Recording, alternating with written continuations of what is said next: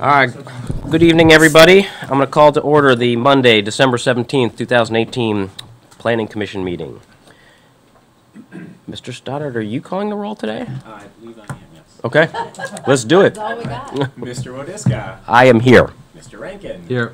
Ms. Dietz. Here. Ms. Hockenberry. Here. Mr. Grasner. Here. Mr. Stevens. Here. Mr. Fuentes. Here. We're all here. Terrific. For the adoption of the agenda, I would like to move items 6, A, and B to after item 7, so that we can just hear from the West Falls Church Economic Development Project, about the Economic Development Project, and then we'll hear about the Fellows property afterwards, if that is okay. They're already at the table. Can I get a motion to switch those items? Move the agenda as amended or changed. All those in favor? Aye. Aye. All right, terrific. That was unanimous for your detailed notes, Mr. Stein. Thank you. All right. You going to kick it off here? All right, Rip.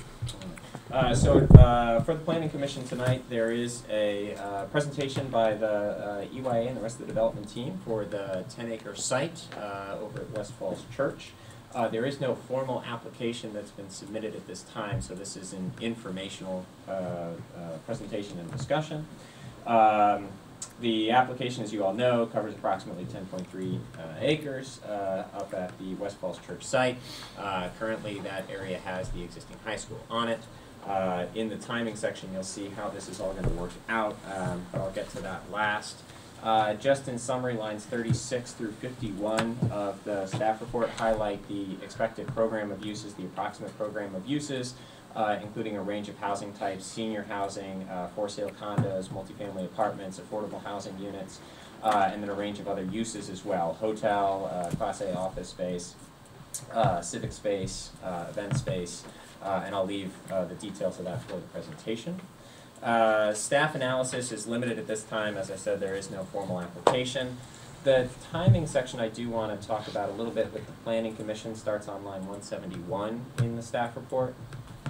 As you can see in the staff report, there are multiple threads that are coming together in order to make this project successful and get it to the voting deadlines that it needs to get to. The West Falls Church Economic Development Site, the ultimate goal for this is to get it to vote for the special exception entitlement phase by the end of May 28, 2019. And of course, it's going through an appropriate public hearing process that includes referrals to the boards and commissions, Planning Commission, and Council will have 2 readings on it. The zoning map amendment there was a positive second reading on the zoning map amendment, so at this point the future land use map and the zoning map are set to allow the kind of development that's being discussed tonight. High school construction, site plan submittal will come before the Planning Commission shortly, and then they're expecting to start construction in July 2019. The start of construction on the high school is contingent on acceptance of a development application for the West Falls Church site. And then the other thing that the Planning Commission that would be within the Planning Commission's purview is the small area plan for this area going all the way to the WNOD, where the WNOD crosses over Route 7 near West Street. The idea is to restart that small area planning process in March prior to a final vote on the West Falls Church Economic Development Site. The idea is to provide context for that conversation and that vote, but the adoption of a small area plan would happen after any action on the West Falls Church project to allow the small area plan to accommodate what is approved through the public process. All right, terrific. All right, with that, I'll turn it over for more information about the West Falls Church discussion. Oh, you need a mouse?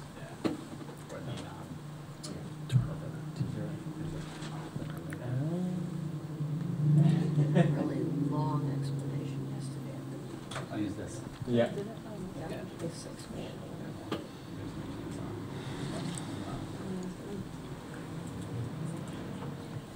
Use the keyboard too. No. Okay. Keyboard's working. Oh, that's working. Oh, great. Perfect. I didn't even see that. Can I get you to activate one of the mics by hitting the... Good evening. Thank you for allowing us to give a presentation of the Planning Commission. For the record, my name is Evan Goldman. I'm a Vice President of Development and Acquisitions at EYA. And we have a few other members with us here today. Murphy Antoine, an architect and planner with Torty Gallus and Partners. And then behind us, we have Laura Schoenfeld from P.N. Hoffman, Kelly Whelan and Wyndham Robertson from EYA, and Karen White from Walter Phillips, local in the city. You probably know her best of all. So we're really happy to be here and appreciate your time. We're very excited about the project. We've been working on this for the past year, and we're really excited to be accepted by the city. So what I'll talk through today is a little bit about what you probably have already, some of you have already seen, and and answer as many questions as possible as we start preparing our SE application. The Falls Church Gateway Partners team consists of 3 development companies, real estate development and owners, I should say. So EYA, I've been around for about 25, 26 years. In the DC market, we're residential developers largely, and we create kind of neighborhoods all throughout the metro area. We were involved in kind of the original Clarendon Market Commons project in Arlington, in Park Potomac, in Montgomery County. Personally, before coming to EYA, had worked on the Pike and Rose project up on Rockville Pike. We also have P.N. Hoffman as our partner. They've got not only a great residential background, but also office and hotel as well. And so that says Matt Steenhook. Sean Seaman is the head of development. He's been more engaged and the person you've been seeing in meetings as of late, and Laura. And then Regency, we brought onto the team because they're a national company with really good contacts and relationships with major national retail tenants, which, while we hope there'll be a good portion of the retail that will end up being local retail, we do want some national local retail as well. And so their relationships there are really helpful. They're also a public company, so they have access to equity to finance the retail portion of the project. On our team is locally Dave Lasso from Baskin, Jackson and Lasso, Walter Phillips, our civil engineer, Torty Gallus, one of the top planners and architects in the region, Gaurav Slade on the traffic, who worked with the city on the traffic study already, and then Clark Builders Group to round out the team. So in front of you right now is the plan, and this is what we had submitted in our resubmission back in August. And I'll talk through it a little bit. We are modifying it slightly as we're kind of updating and refining our plan, and so you'll see something slightly different in the SE application, but generally consistent with this. And there were some key planning principles. For some of you have probably heard this already, so this may get boring if this is the 3rd or 4th time some of you have heard this, but to be consistent, I'll repeat myself. So the site obviously sits at Haycock and Route 7. There were some key planning issues that we were dealing with on the site. First of all, and probably one of the most critical, is the slope of the site. And so it's a little hard, probably don't recognize it as much with the big high school sitting on it, but there's about 26 feet of grade from Haycock up to that center retail street, which is almost 2.5 stories of a building. So it's really a hill. And so that really forced us and to place the retail street where we're showing it on this plan. Originally, we had thought about a retail street that cut east to west from Haycock to the school and kind of brought people from the Federal Realty property to the entrance to the schools. But with that slope, there wouldn't be room. There wouldn't be able to do outdoor cafe seating. It wouldn't be as comfortably handicap accessible. It'd be more difficult to tenant from a retail perspective as the grade of the site is so steep. And so that helped us come up with this idea of this really major retail gesture on that street that you're seeing. And that also, I think Torty Gallus really came up with this grand idea of this major plaza or park space that runs up the center. And there's a few reasons for that.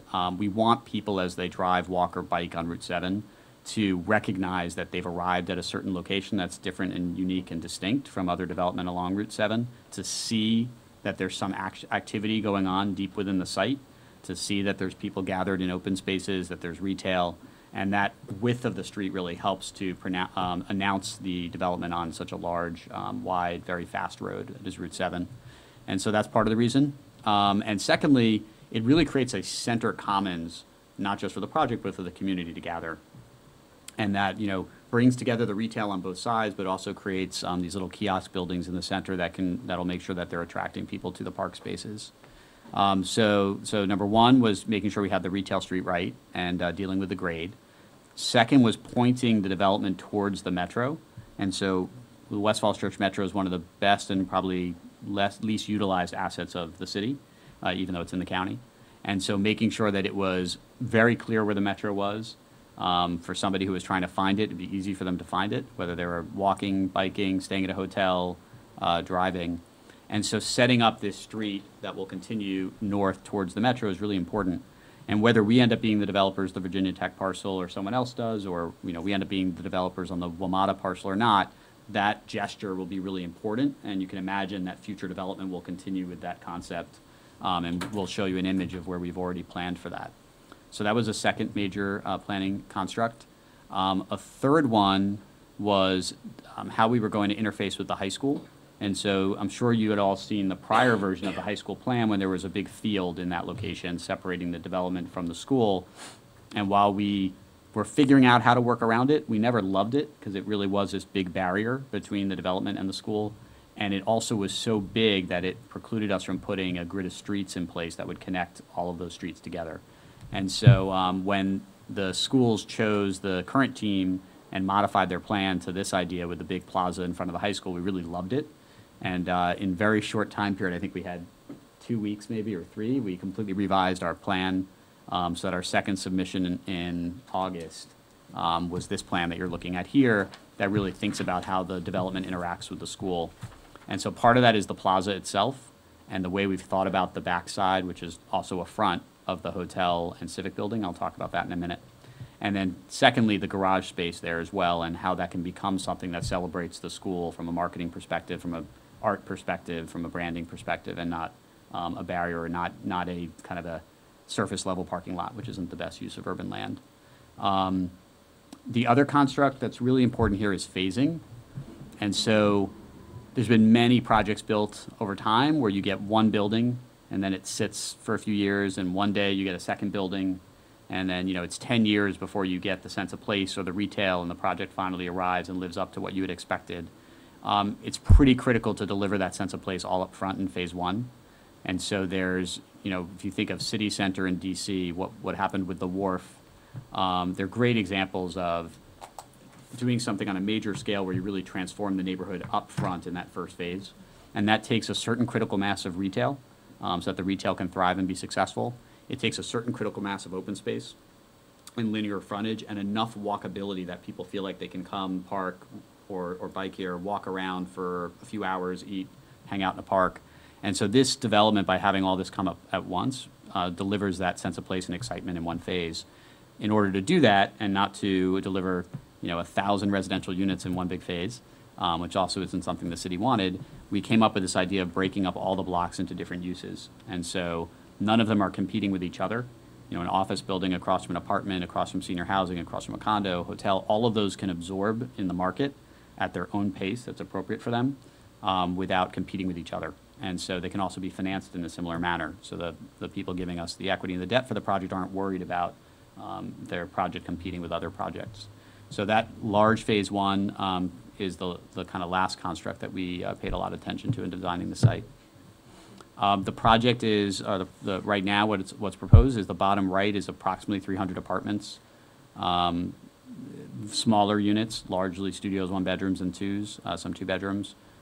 We expect it to be kind of a younger demographic given the proximity to the metro. And that will hopefully encourage people to get out of their cars and take the metro as often as possible, even if they have a car for weekend shopping. Across from that is an office building, a minimum of 125,000 square feet. Just to the north of that is a senior housing building that we've assumed is about 150,000 feet. And we're talking to potential senior housing partners at this point who are in that range of 150 to 225,000 square feet, depending on how many units they want to do there. Once again, to the north of that is probably the most exciting building is the hotel and civic center. And essentially on the hotel itself is kind of a nice select service hotel with we have some brands that were in our RFQ that I can't quite talk about yet, but hopefully we'll be able to shortly. But it's a nice hotel, it'll be a nice addition for the city. And then it's attached to a music venue. And so that civic music space is retail on the first floor and a music venue on the second floor with an outside deck that can have music as well. And so the concept there is for the hotel to have access to this event space, for the city to be able to rent out an event space that's large enough to attract 500 people for a sit-down dinner. But then that space isn't just sitting empty most of the year. It's being used for music events. It's being used for programming. On the first floor of that building facing the high school, on that plaza, is where the music school that we've been talking to would go. And so we're negotiating a letter of intent with the music school. They like the synergy of being underneath this music venue. They would partner together. And so that allows the music school to save a little bit of money by not having to build its own large recital space, because they can use that music venue as needed. And then they would have a smaller recital space inside. They also have a potential opportunity of working with the high school and middle school across the street, which have some spaces as well. And as part of that, we thought about, what does that high school plaza want to be, and is there a theme within that plaza that's music oriented? Are there, Saturdays where some of the kids are out playing in the park, music in the park, or opening up, windows and people can hear the music wafting out into the open space. So I think there's some really cool opportunities at the ground level for how the music can actually interact with the school itself and the plaza there. And that's part of placemaking. It's, bringing people to a space to see something really cool. And then finally, on the upper right, we have some condo parcels and a future office building as well. In total, phase one is approximately 925,000 square feet, so it's pretty big. It'll be about $330 million, so it's a hefty investment, which will be great for the city. This image kind of shows the potential for a larger project here beyond the city site. So the city site's fantastic. If there's coordination between Virginia Tech and WMATA, there's an opportunity for something larger. And so this is 35 acres. Give you a sense of scale, it's roughly the size of Mosaic. It's pretty big. And so with that in mind, you can see how we're continuing that retail Main Street. The cursor works, good.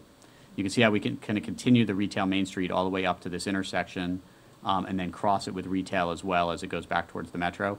This is very preliminary, and we don't know ultimately where the metro is going to go from a design planning perspective, but the design that we've selected for the high school sets it up for this type of development. We are one of two teams that have been selected for Virginia Tech, and so we do hope in the next 6 months to have more information as to whether we'll be the developer there.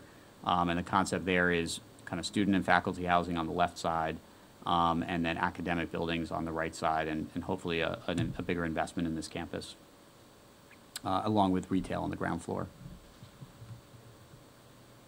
This is an overall perspective of the site, and this architecture was a little bit of a placeholder. We haven't gotten into full design of the buildings yet, but it gives you a sense of scale of some of the buildings, the concept of green roofs. You can see the outdoor space next to the music venue. So this is the music venue here with the outdoor deck to the left of it that kind of spills music over out onto the main street. The hotel is behind that. Excuse me, and then senior housing and office as you go out towards Route 7, which is back here. The little kiosk buildings in the park. Whenever you show kiosks in a rendering, they have to be ice cream, so that's required. And so what you're seeing is ice cream. But once again, ice cream is actually a perfect use for these types of spaces because it brings people to the space. Coffee is also great, exactly. You want something where Wine, you're right. wine is good too, right? Exactly, as long as they don't run into the street. But no, they're great uses because they bring people there regularly. It's something you go on a regular basis. You'll sit outside. You go as a family. And one of the ideas for this development that Regency, our retail partner, has thought about is, family-oriented retail. We've got the high school. We've got the middle school. A lot of retail companies would kind of fear the high school and middle school that these kids are going to be rambunctious and they're not going to spend money in the stores. And I think Regency saw it in a different way, that Falls Church is a very family-oriented place, and so to the extent they can pick up on that and make this the place for families in the city, there actually could be the right type of retail mix and a benefit for everybody. And that would include restaurants and coffee shops, a grocery store, and other users. On the left of the block, you can't really see it, but those are the condo and apartment buildings. And just, from a planning perspective, it's probably important to know, this rendering is not showing it, but these streets will be set up in a way that will work from a fire access perspective. So there's bike lanes to the right, in the right portion of those drive lanes. So you have a 11-foot drive lane, 4-foot bike lane on each direction. And then you would have spaces throughout that site where it would be curbless. And so if the fire truck needed 20 feet, they can come in and put down their support outriggers. I can never remember that word. It's terrible. They can put down their outriggers and set up in case there's a fire. And so that's a kind of a neat trick we've done in other jurisdictions where you can kind of solve, not have to have 20 feet of paving and still make it work for the fire. So that is the intent there. This is an image looking from inside the park space itself. It's a beautiful day. It's about 75 degrees. Everybody's happy. No rain? There's no rain in the forecast. The birds are flying, exactly. Sky does look cloudy. But it's that nice cloudy. It's the Heat Island benefit cloudy. So anyway, but what you're seeing in the distance on the left is the music venue again. And as I said, that's probably the most special space in the project because it's a four-sided building and it addresses both the school as well as the open and public spaces. This is we'll get into more detail on this. For now, this gives you a sense for this idea of special paving patterns inside of that park space. Large enough green areas where you can have, yoga in the park or movie night or, large gatherings. We've designed the site so that this part of the project could be closed down to traffic and the garages will still operate from the other streets. So you can have arts festivals, you can have, citywide festivals here as well. At Pike and Rose, we did a really cool Oktoberfest every October, which was the restaurants would each come out onto the street and have food and vendors and homemade beers and other really fun stuff. So there's the ability to really make this a special space or kind of a public living room for the city. And we'll obviously work through, at site plan level, work through this in detail with all of you. But that concept of this being a special space with raised intersections and really pretty and attractive and safe for pedestrians. Yeah. What is on the top right, what are they, this is showing the retail? Oh, frontage? yes, That's yes, the- thank you. So this is showing kind of the red areas are showing all the frontages, red and brown, this is the grocery, all the frontages that have retail. So most of the street frontages are retail oriented. This doesn't show the music venue and the hotel on the backside here, sorry, the music school, which would also be retail oriented. And even where there is not retail, the spaces will be treated in a way that feels residential or feels, appropriate as it addresses the street. Seven. Just noticing it's fronting 7 on that. Yeah, exactly. So All right. this portion, we'd have to see if there's, given the new design and fitting the garage that works for the school, we'll see if this piece still fits, but the idea is to have retail wrapping all the way around there. I think some places would work beyond Route 7. Right, Yeah. right, Mhm. right. Yeah. In fact, our problem is, one of our developments is on Maple Avenue, Pearson. Uh-huh. That retail, which was very nice, was hard to fill because people felt like it was not close enough to 29. Right, exactly. I know exactly Yeah. what you're talking about. Yeah, that is, so, and that's part of the reason we made that really big major gesture with the Main Street here, because we need the retail to be successful as you go deeper and away from 7, but we also recognize that the visibility on 7 is huge. Yeah. You guys put- Brings people in. Mhm. Well, and if you put some of these kids have quite a bit of money to spend. Right. If you put a Sephora in, it will make It's money. so funny. That's exactly what my daughters would say. I have a 13-year-old and a 10-year-old daughter, and they love Sephora. I took one of my Girl Scout trips to Manhattan, just overnight, and we went to 5 different Sephoras. in Manhattan. I bet. We didn't want to, they just kept saying, there's another one, let's just go in this one too. Yeah, so it sounds like we should put Sephora on the list of potential tenants here. I'm just telling you. And Um, also, one of the things I immediately think of is our kids being able to get jobs. Uh-huh. Our businesses here in the city have been extremely generous, giving our kids jobs, particularly restaurants and everything. Yep. And it's worked out so beautifully and, gives them an opportunity. I don't know where these kids find the time to work on a job because they're just crazy busy always, Mhm. but I just think it's wonderful. I agree. Yeah, it's a good life lesson. I started working when I was 14, so It's nice and safe, they can walk, they're close to home, awesome. cool. So yeah, but the idea is most of those ground level spaces to be activated so people feel safe when they're walking on the street. There's lights spilling out onto the sidewalk. You can also see that we have different heights for the buildings, and so even though there's a 15-story height limit here, the vast majority of the buildings will be below that. There might be 1 or 2 that get close to that, and most of them won't be. This is a slight update on the plan, and so obviously this will one day be as pretty as the other plan, but you can get a sense from a conceptual perspective. Some of the things we're doing is kind of breaking this block into 4 instead of 3. It kind of allows us to do these twin residential buildings that can be phased. The senior housing, this is an idea, this may or may not get approved, but the idea of kind of hiding the garage with some senior housing is a possibility. Although the image that I'll show you of the Mustang on that side of the garage fronting the park is also kind of cool, so we'll see what happens there. It makes it a little bit of a less efficient building itself, but it does provide for views into the park space, which is really nice.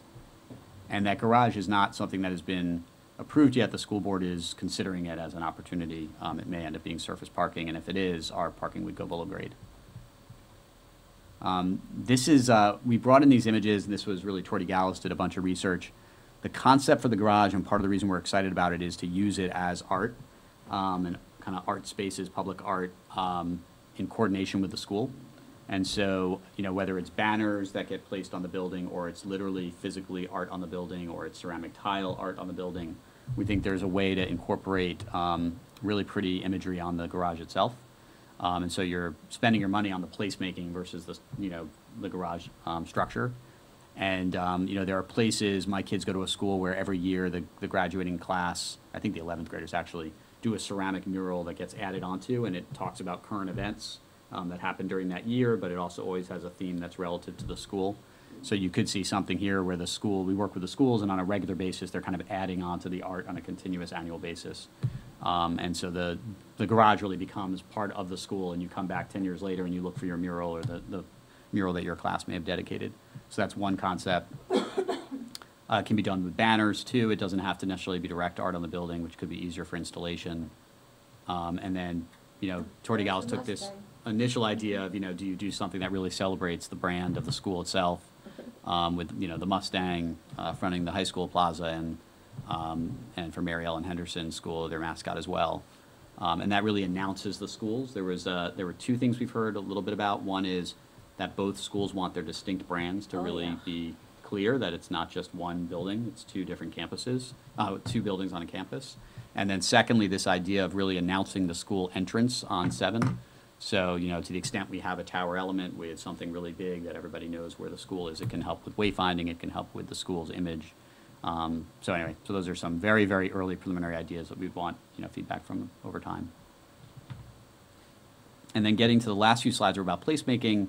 And, you know, I think this was one of the main reasons I think our team ultimately won, was that we have a lot of experience in placemaking. And there was a desire for this, what we had heard from the city was this desire for this to be a space and a place and really great, and not just another project. And so that takes coordination, it takes planning. And so all of us, EYA, my experience at Federal Realty, PN Hoffman, Regency, we all have experience doing that. And we will always partner with the jurisdiction. So Falls Church's Economic Development Office, whatever other groups within the city regularly want to be doing things, that's the type of, those are the perfect people that we'd coordinate with. So this is not meant to replace, you know, what anybody else is doing. It's meant to just help it.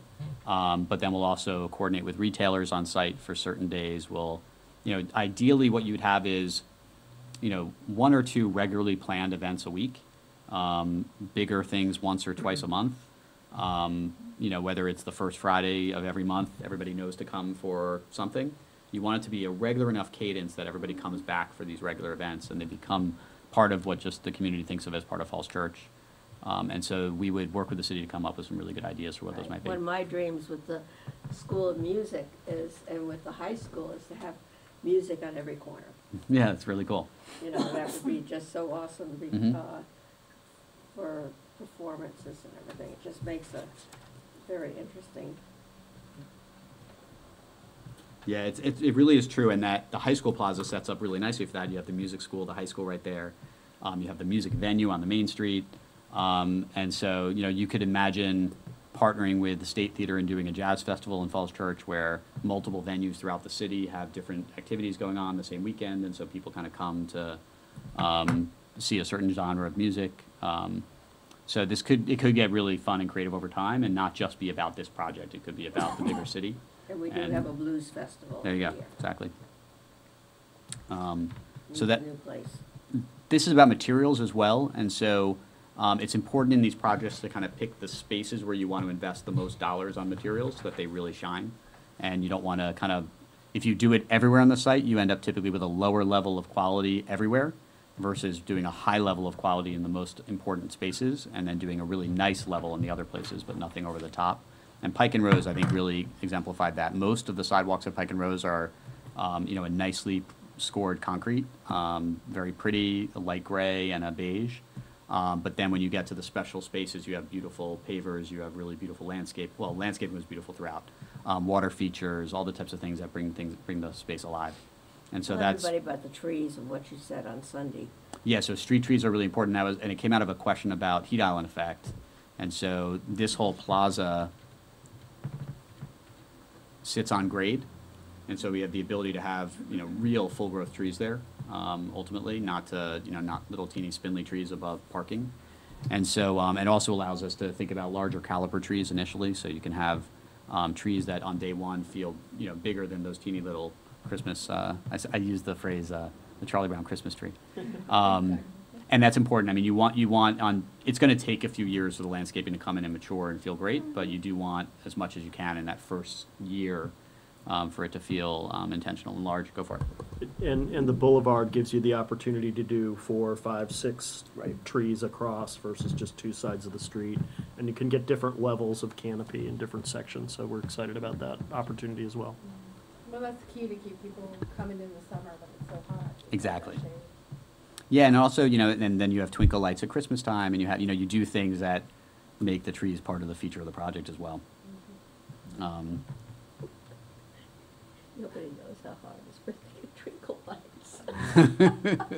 Is it really hard to get twinkle lights on trees? Oh, it took us a long while. Okay. And So now it looks really pretty down there. It really on the does. 100 and 200 block, but that took forever. These lights are hard to maintain.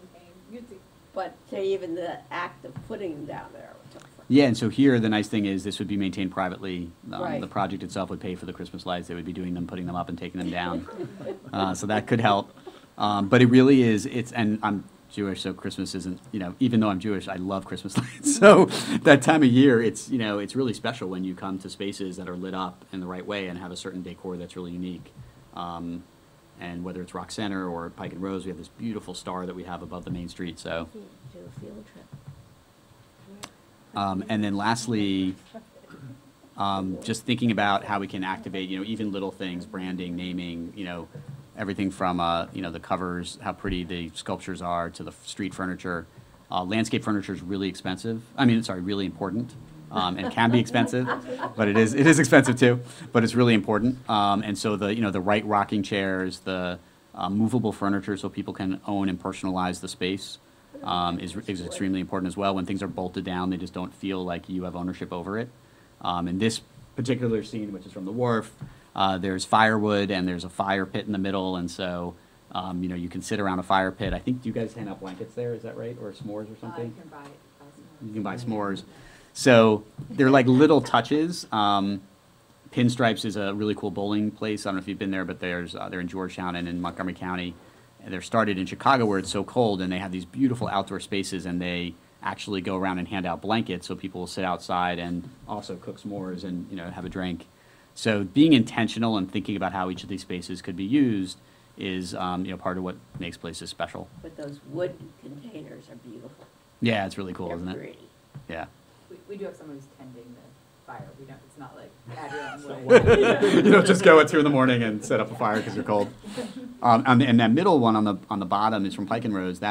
Those are little. So just to give you a sense of placemaking and what we would get into here, Montgomery County has a really big birding history. The Audubon Society was founded there. The Grosvenor family, which is the original Audubon Society family, has a mansion right near Pike and Rose. It's one of the biggest birding routes. There's a whole bunch of stuff about birds. And so we actually created these really cool little mini bird sculptures that spit water. They're fountains. And so, an average person is going to walk through the site and have no idea that that has anything to do with the history of the county. But those are the types of surprises we would work with the city to understand the city's full history, and then what are the pieces and spaces that make sense to kind of celebrate that to those who know the city best, and for other people just to be a nice surprise. So that's the overview of the project, and we're obviously early on in this process, but we'd love any questions you might have. All right, well, thank you very much. I'm definitely one of those people who have seen this many times, and was on the committee the selection committee, and it's really exciting to have you come before us and to show this presentation and really to share. I know you've been out in the public constantly, but to show it to the Planning Commission so we can begin to have a dialogue about it. I think a lot of what you're saying now is, or almost everything you're saying now is consistent with what we heard during the selection committee. There's a lot of elements here that helped make my decision personally, and it is this sense of placemaking. It is confidence in your team. I think this is going to be a transformational space for the city. I like a lot of the other elements just on the business side of it. I'm really pleased with how much office space has been included here. I have a really good understanding of what you've presented, so I'm going to turn it over to the rest of the commissioners to sort of ask their questions and see if they have something to. I don't know if I have any questions, but just a couple of comments. It's certainly good to see the experience and the creativity that should be put into this. It's very evident. One aspect kind of reminds me a little bit of the city center in DC, where you know, a lot of busy highway on the outside, so you know things are kind of focused on the inside as far as walkability and the restaurants and the other forth. And it seems like you know tried to do that here, because obviously Broad Street and Haycock are very busy streets, and it's hard to create a you know kind of a good sense of outdoor dining and that sort of thing, you know, there. So I'm glad you kind of focused on the opportunity to emphasize the central part. The other thing is I kind of like that you varied a lot the look of each of the buildings, so that it doesn't look like 10 acres of all the same buildings. And so you kind of buffered some of that artificiality by incorporating you know kind of uniqueness in each of those building facades. So it's very appealing. Ms. Yeah. Teese? Oh, so what is your concept for the office space? Are these going to be rental buildings, condo buildings? Are you looking for larger tenants or? Yeah, these would be rental office, kind of it would be a Class A office building, so 20,000 square foot per floor. We would be looking for, you know, major anchor tenants, smaller tenants, you know, whoever's interested. And P.N. Hoppen had the most experience with this at the Wharf, where they, you know, I think a lot of people thought you couldn't create an office market down there because it, you know, had been not that great a part of town for a long time. And I don't mean that, I just mean from what it looked like. It was kind of, you know, along the water there. And so they really created a market by creating such a wonderful place, and that's the concept here too. Right. We think we can compete for tenants with other markets in the area with the right design. Yeah, and I mean, I know people like in the Tysons area, unhappy with how that's gone in terms of development, so there's a chance to pull people from there. But have you considered condos at all, office condos? I just say this, I'm a business owner, and so we own a business condo. Right. And that's all we would look at because Right. of the build out for it. But So it's interesting. So the cities, as part of their RFQ, they were really pushing for a ground lease, which would preclude condos. Right. Typically, you'd have to rent. So the only buildings where we've been able to get the idea of fee simple is the residential condominium buildings, where there will be Okay. condos for sale. So yeah, so I wouldn't imagine those going condo. I think they would be rental office. okay, it's just it's a real gap we have in the city. Right. I mean, I think, one thing I think that I know is going to come up, and I'm sure the team's been looking at it, is the traffic engineering of the project. I mean, adding 1 million square feet plus to an intersection that is already, you know, at F, level service F in the Right. peak, and adding this kind of density here, I think it's, you know, I think it obviously needs to be addressed. I mean, I'm as excited as everyone else in the city, but I also drive through this intersection every day. Right. And so do, you know, hundreds of thousands of other folks. And so the question becomes, right, you know, what has been proposed as far as, because right now it already, you know, one of the key issues I think is the access into the Giant, you know, and how that and the pedestrian crossing with the crossing guards in the morning Right. and afternoon. You know, it's close to the intersection. It backs up traffic. So adding all these additional trips. I mean, I don't know if there's even been preliminary look at additional signals, that it's not going to meet the VDOT spacing. So I don't know. Is there? I mean, It has been looked at. Yeah. So what is the team? I mean, so what's the preliminary idea? I mean, we're talking about widening. Right now, there's you know that on Haycock you only have the one through lane and then the 2 turns. I mean, what has been looked at as far as infrastructure improvements? Because a lot of people are going to walk here, but a lot of people are also going to drive. I mean, Yeah. for city residents, this is actually the farthest end of the city. There are a lot of county residents who live much closer, who will walk, and probably it'll be interesting to hear what the county folks have to say about it. But for city residents, I mean, I think, you know, a fair number of people still drive, and so I think it's key. In addition, you know, so I guess that's my question. So what's been looked at so far? I haven't heard a lot about that part of it, and I want to make sure that when the public comes in. I mean, we all know that's gonna be, on people's minds Right. as far as how that works, because it's already a difficult intersection today without this, so. And it has to coordinate with the grant we have as well. Right, Exactly. that Yeah. 15.7 million grant. Right, so I haven't heard a lot about the specifics as far as what, the team's been looking at. I mean, I see that, and the drawing doesn't show that level of detail, so, and maybe we're not there yet. We have, but. Yeah, so what's happened so far is, Agora Slade's been working with the city, kind of coordinating a traffic study for the whole area, including, I believe, the Virginia Tech and Wilmota parcels too. And so that there's kind of one traffic study that thinks about the whole area. And then we've hired Agora Slade as our traffic engineering consultant also, because they're the most familiar with the details of the numbers. And so we'll be coordinating with the city, going to meet with VDOT, coordinating with the city to meet with citizens about the traffic here too. So we're just getting up to speed. What we do think is critical, if the whole benefit, the only thing that's been proven to start solving traffic issues is to create as much grid of streets as you can, because it gives people as many ways to get around as possible. And one of the issues we have, I mean, I live in DC, in Adams Morgan, which is a very high, urban area and has a lot of grid of streets. So it's rare that we ever think about traffic where I live, right? Like, that's not a topic of conversation because there's a million ways to go and there's always a road to go. But as you get further in the suburbs and the streets get more closed off and cul-de-sacs and it's not as easy to flow of traffic, you get into more and more traffic issues. So part of what this project is about is kind of reintroducing the grid of streets to a neighborhood. And what that does is it means when traffic is really bad, there are other ways to go throughout, so you can kind of get through the neighborhood that we've created here. Right, but this side, I think, is again, it's really only accessed by those two arterials. I mean, you can't get here from anywhere else in the city without taking Haycock or 7. Agreed, but what happens is, if this is a bottleneck, for example, which it is, cars that are coming down here that are all waiting to make a turn here Oh, yeah. have the ability, right now you're mixing all of your right turn and left turn cars are coming down here to sit at that traffic light. And by creating a grid of streets, a portion of those cars now have the ability to go this way and make a right. And a portion of those cars are still going to go this way to make a left, and you start separating out those cars. You literally doubled the capacity of that system.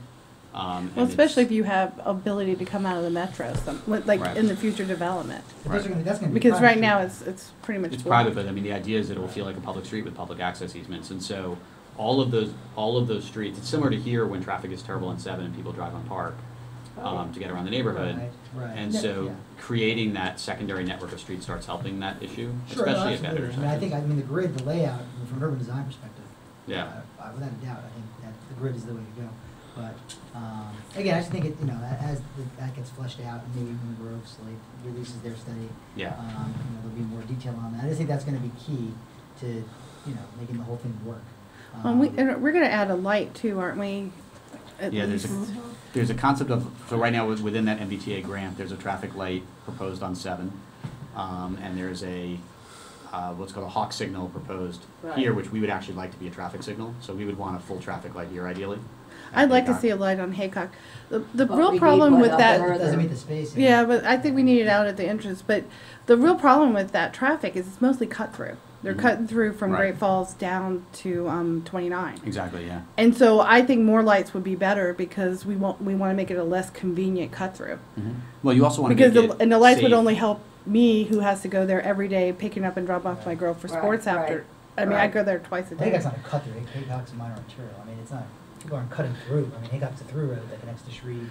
Well, I So mean, that's they're not not cutting through. stopping in the city; they're just driving through it. Well, that wasn't part of the city until very recently. It's just that one block. But I think that, it's not cut through traffic. It's a very busy area, is all I'm trying to get at. Agreed. And so I think we need to continue. It's a commuter route. How about Right. that? Yeah, oh yeah, it's a through road. It's a major, it's one of the only ways to get. We'll get some to the help side. too from the flyover that's gonna go to West Falls Right. Church. That'll relieve some of Right. the traffic at that One of the most intersection. dangerous places is making that left-hand turn into the school site. No, off of Haycock. Oh yeah. Oh, right, yeah. Up, up, up, up, up, up, To the Virginia Tech. right there. Yeah, well, because what happens is it backs up for the people that need to cross over to Shreve, and so you can't see that second right lane, and you have to guess sometimes Right. and just go for it. Right. And that's why that needs a light, because right now, there's guessing going on all the time. Right.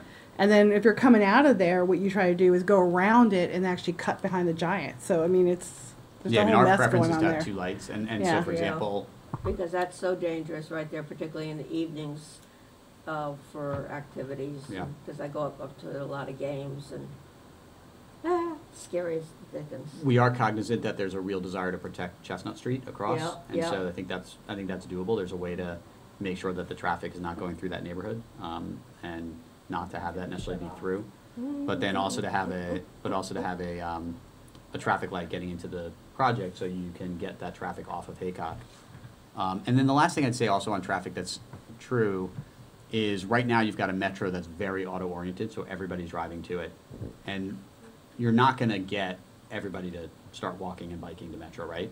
But you don't need to. If you were to get 8%, 10% of the users to start walking or biking or scootering or being, instead of driving, you start really cutting into traffic flow. And so part of that comes from creating a pretty walk. So today, for people that live here to walk to metro is pretty unattractive. It's pretty inhospitable, and you're walking up against major roads. And the high school is somewhat of a barrier today. Well, it's hard to cross. If you create It's really hard to cross, If you create a way to exactly. cross that Chestnut, that would help a lot. I mean, there are people who live in Falls Hill, that neighborhood thing, Right. Falls Hill neighborhood that run across the street, which is pretty dangerous, but folks do it because otherwise they got to walk down to the signal. Yep. And so if there's, if there's a way to create a crossing there, yeah. And then not just the crossing, but imagine then walking on a really nice, attractive, Right. retail-oriented street all the way back to the metro. This is only a half mile all the way to 7. So you do, it's a 15-minute walk, 10 minutes for some people. So it starts opening up the catchment area of the metro, and that gets some people out of their cars. And we're not going to solve every issue, but I think there are ways to start solving some of these issues. And Wyatt was saying yesterday about working it out with Fairfax County to try to get a better connection from the bike path Right. back on up. Exactly. And then we still, in the great glorious future, as I was talking with you about the, getting a way to get up to the high school a lot better. And should the Federal Realty ever get redeveloped, Paul told me that we have access to the back of the Giant. Oh, cool. you For know, bike lane? Which would be absolutely perfect. Okay, just stick Okay, to the go transit. ahead. I'm glad you started talking about the transit. I mean, this is our only chance to do something really transit-oriented, Right. given where it is. And, I mean, we talked a lot about traffic, we talked a lot about accommodating, and we know everybody's not gonna drive, or not gonna walk. But what have you done, other than opening that up, Mhm. what's different about this from a non-auto perspective, Mhm. given how unique this is and how special it is by the subway station here? Yep. I mean, Yeah. there's a little bit big parking garage, Right. which I think is anathema to a lot of the placemaking you're trying to Right. achieve. Other than opening that up, how else, this is not gonna be just locally serving. Right. You're trying to bring in folks all throughout the region. Yeah. How so does there's- this- how does so this- there's, so I'd say there's different audiences for different parts of the project. So for the retail component of the project, we have to have parking for the retail to survive. There needs to be people that can get to the site easily, obviously, especially for restaurants and grocery. So there is parking for the retail, certainly. Our parking counts for residential, we're at 0.8 per unit for the apartments, which is not a huge amount for an apartment building in a suburban area. And that kind of encourages people not to have cars to the extent they can. And Is for that us- less than our code? Paul, is that, they're gonna see a reduction for I'm sorry, I parking missed parking the reduction as specific far as? numbers. We're at 0.8 per unit. I think it is, because Yes. we had .9 at, what's the one we just approved? Yes, that would be a Founders reduction. Founders from current, Row, I think, and for they city applied standards, for it a, ranges from 1 to 2 per unit, Yeah, so. depending on the bedroom configuration. And so part of that is having less parking, providing car share options, so people can be encouraged not to have a car, and when they need to go grocery shopping, they can, use a car share space. We would also then, we would measure that, so to the extent that we're effective in getting people out of their cars, we have the ability in future phases to do less parking. And so you kind of create a system where people are encouraged not to use parking, you charge for it, which also encourages them not to have a car. For the office space as well, the Phase 1 office building is assumed to have a good amount of parking because we're creating the district, whereas the Phase 2 building, we think will have much less parking. So we're kind of setting it up for this future where it becomes much more pedestrian oriented, especially with car share too, because that gives people more, and Uber and things like that, it gives people the opportunity to really not own a car. We've been doing some research on this idea of, could you market this building as a low car oriented building where between car share and Uber and bikes and all the other things that we can provide with bike lanes and this great pedestrian environment, could you attract people who specifically want to live here because they don't want to have a car, but they work in Tyson's or something, or, you know, they can get to Metro, work by Metro or by bus. So there's ideas we're actually studying and doing research on around that. I'd love to be able to do something to that extent if we think it could work. Shared curb space, Mhm. things like this. Yeah, and then the design of it, you know, having retail-oriented, I mean, it goes back to like the best planning principles of Jane Jacobs, right? Like having retail-oriented streets with light coming out of the retail that makes people feel safe when they come back from Metro at night is one of the best ways to encourage people to get out of their cars and actually take Metro. And so, you know, WMATA recognizes this as a great opportunity for them because they want to increase ridership here. And so if that grid of streets really works and that pedestrian boulevard feels great, you really will get people out of their cars. Providing the bike lanes, which we've incorporated into the project, helps as well, bike share. So it's going to be a mix of 10 or 15 strategies that will ultimately help ensure that at least the new people living here won't use cars as often as the current people living in the neighborhoods. And I think that's key as well. It's the new people. So just the fact of adding this density and proximity to Metro is you know, principle one really about the transit orientation. And then on the above grade structured deck, so we've originally had a plan with more below grade parking. The city was trying to come up with ways to increase land value, and so part of the reason we have that above grade parking deck is because it's a creative way to increase land value for the city because it's less expensive for us to provide parking.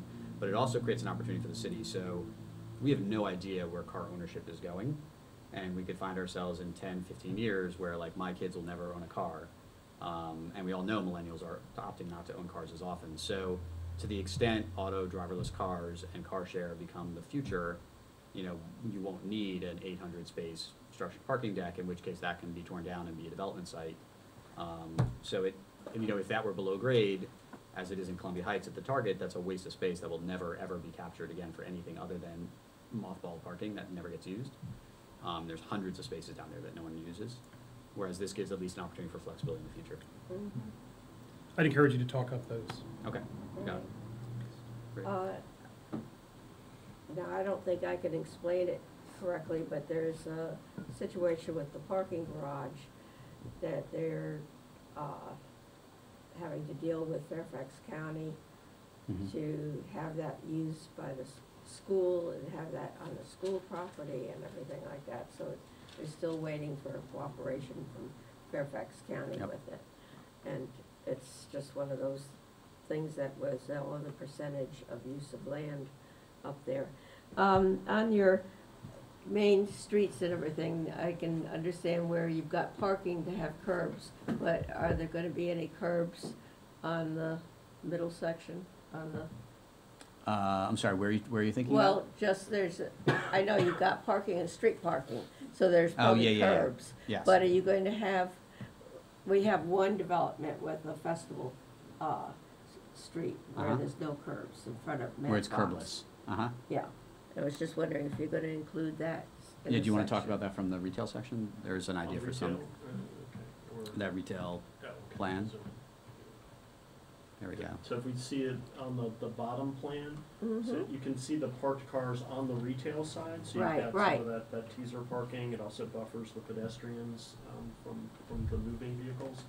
And then on the boulevard side towards the green in the middle, that likely would be curbless or at least Okay. curbless in portions of Right, it. And right. this gets to the ease of crossing, but also some of the emergency access. Can the fire truck Right. get out there, or the guys be able And to it run also, all around yeah, it? also helps if you shut the whole street down. Right. Right. To have more of a flow. It's really worked in a very small area here. Out of curiosity, have you done any of this deep soil tests up at that site? You know the answer to that? December 26th. Oh, okay. And 28th. Right, we So couldn't. The only reason is that the school site is all infill.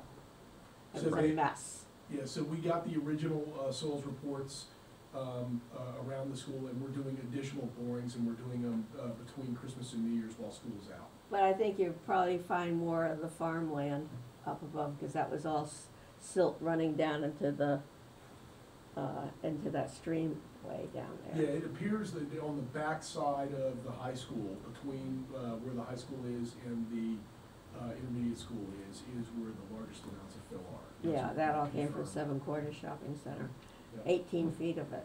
But, but, you know, when we redid the, stadium field, we had it was about $500,000 extra, because they had to take it was all landfill, Oh, really? and so they had to take that all out. Now, you know what my question is. Yes, I'm ready for it. I'm ready for the answers. I keep asking, and I will continue to do so, is the parking garage gonna be built strong enough to be able to put anything on top of it? So this is the third time I've been asked this question. This is the first time I have And a you'll partial hear it. answer. You'll hear it. Okay, so the above-grade garage that's designed here is a precast. There's two different types of above-grade parking. You have poured-in-place concrete, where you pour Mhm. slabs, and you have precast, where you bring in pieces, which is less expensive. So the garage is designed as precast today. If it were to be poured in place, it would be $8 to $10 million more expensive. So, and poured in place gives you more structure and ability to build above, which my guess is probably not worth it to the city. It would reduce land value pretty dramatically. We're looking at whether you could do something above a precast garage and what that would entail, and what that might cost. So I'll have that answer for you. It'll take a little bit of time. The only thing we'd have to be aware of is to the extent there's a desire to do something above precast in the future, you kind of need to know up front what you want to do, Right. because the structure needs to be created in a way that it supports it. And so, for example, at Pike and Rose, we have solar carports on the entire top level, of that precast garage, but we knew that in advance, so we dealt with all the pre-wiring for it, and we made sure that the structure could handle the weight, especially the weight of the snow on top of the solar carports. So there needs to be some pre-work involved in that. And so then the question becomes, we will find out what that cost might be to the extent, right now, the city gets roughly $5 million more for us doing precast parking above grade. To the extent that amenity costs, or that extra structure costs $3-4 million, then that's less money the city would get. So I think there would just have to be a conversation about trade-offs on that. You take it down anyway at some point, so. Right. Yeah, yeah, And it might, that's what one of our Right. guys we talked to had said, it might just be cheaper at that point to take to it down. take it down and just, start. build an amenity on the first floor and build what you need. Yeah. And for everything, you're working very closely with people building the high school, too. Yeah, yeah, we have regular meetings. We have a monthly meeting, and then about every other week, we have a meeting with them as well. Any other questions? Including, so we're meeting with them tomorrow. Yeah, I guess one question, just, and I don't think you covered it, or at least I didn't hear it. So what's your conception in terms of like the environmental side of this project? And LEED and all those different certifications? I mean, what are you guys what's your overall goal gonna be there? Yeah, so our agreement, it has LEED Gold for all the buildings with the exception of the hotel, which is LEED Silver. The LEED ND Gold as well, neighborhood development. And I think what will be really high, and you can talk to this too, we'll go back and forth because Murphy has more experience on this than I do. But really high level from a stormwater management perspective. We're looking into, from a heat island perspective, what we'll be doing with lighter color materials, with green roofs, with large street trees. So, I have experience with solar. P.N. Hoffman has experience with solar as well. In our case, the solar was able to light the entire garage at Pike and Rose as well as part of the hotel. So, so we're looking into that. We're meeting with Commissioner Stevens also about the Property PACE. says clean energy. Thank you, Property Access Clean Energy. And so we know the city might be interested in doing something to that extent, so we're going to learn as much as we can about it. And so our goal is to think about this project. It will be a high level of sustainability, and then the question is whether we're going to be marketing it also as a high level of sustainability. Right. And in some communities, that's extremely important to people. In some communities, it's less so. It's almost expected at this point. Really, Well, that's what I was gonna really say. I important mean, if here. you were gonna market it that way, you really should be going for platinum. Yeah, Because anything I see marketed as environmentally, or energy free, it's all, it's usually Right. platinum. Yeah, so I'd say this. We're less, so as a company, EYA is less focused on USGBC and what their different requirements are for different buildings, because there's a million ways to be really sustainable that may not meet the way they're thinking about it. And so we have our own thoughts on HVAC and how to be really sustainable from an HVAC perspective that might not 100% marry up to them. So platinum is a great goal for some places. For this site, that might not be the best goals, so we gotta figure out what's the right thing for this site. And a lot of it, we think in this case, is about stormwater management, and it's about heat island, it's about creating the right place with the right landscaping that's gonna be, attractive as well.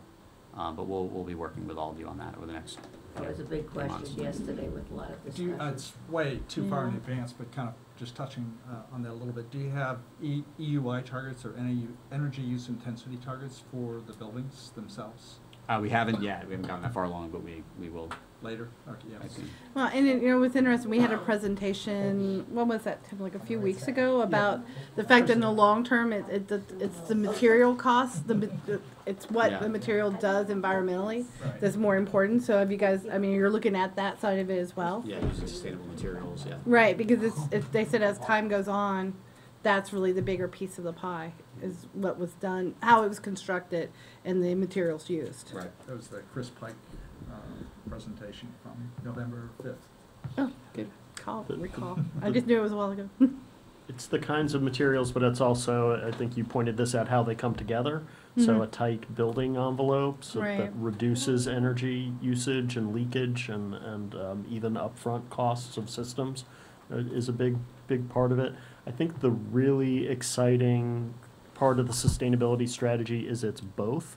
It's both a neighborhood development lead strategy, so looking at it from the community standpoint, and then a collection of lots of different buildings, lots of different kinds of buildings that have their own lead component as well. So it's inside the building, it's outside the building for the neighborhood, and I think energy is going to be the key piece Yeah, to the har- focus on the individual buildings. The hardest part is gonna be, once, there's always a balance in everything, right? So we're building wood frame buildings here, which by the nature of them are harder to achieve certain USGBC goals from a LEED perspective. They do have their own elements that are very sustainable, but for example, building envelope in a wood frame building is harder to achieve than concrete because the building shifts more. It's harder to have, on the top of a wood frame building, a more efficient HVAC system versus what you see typically in wood frame buildings, which are split systems. So there's, if in order to achieve sustainability goals, the building needs to go to concrete, then that means the building's more expensive to build, which means the land value's less. So we're trying to balance that, which is why we came up with this proposal of wood frame, less expensive, we can pay more for land. So that's where we're at. But these buildings will be sustainable, and you guys will be proud of it ultimately when it's done. You're going to do stick-built even on some of the higher density buildings? Right now, just the multifamily apartment building is stick-built, and then potentially one or two of the condo buildings might be.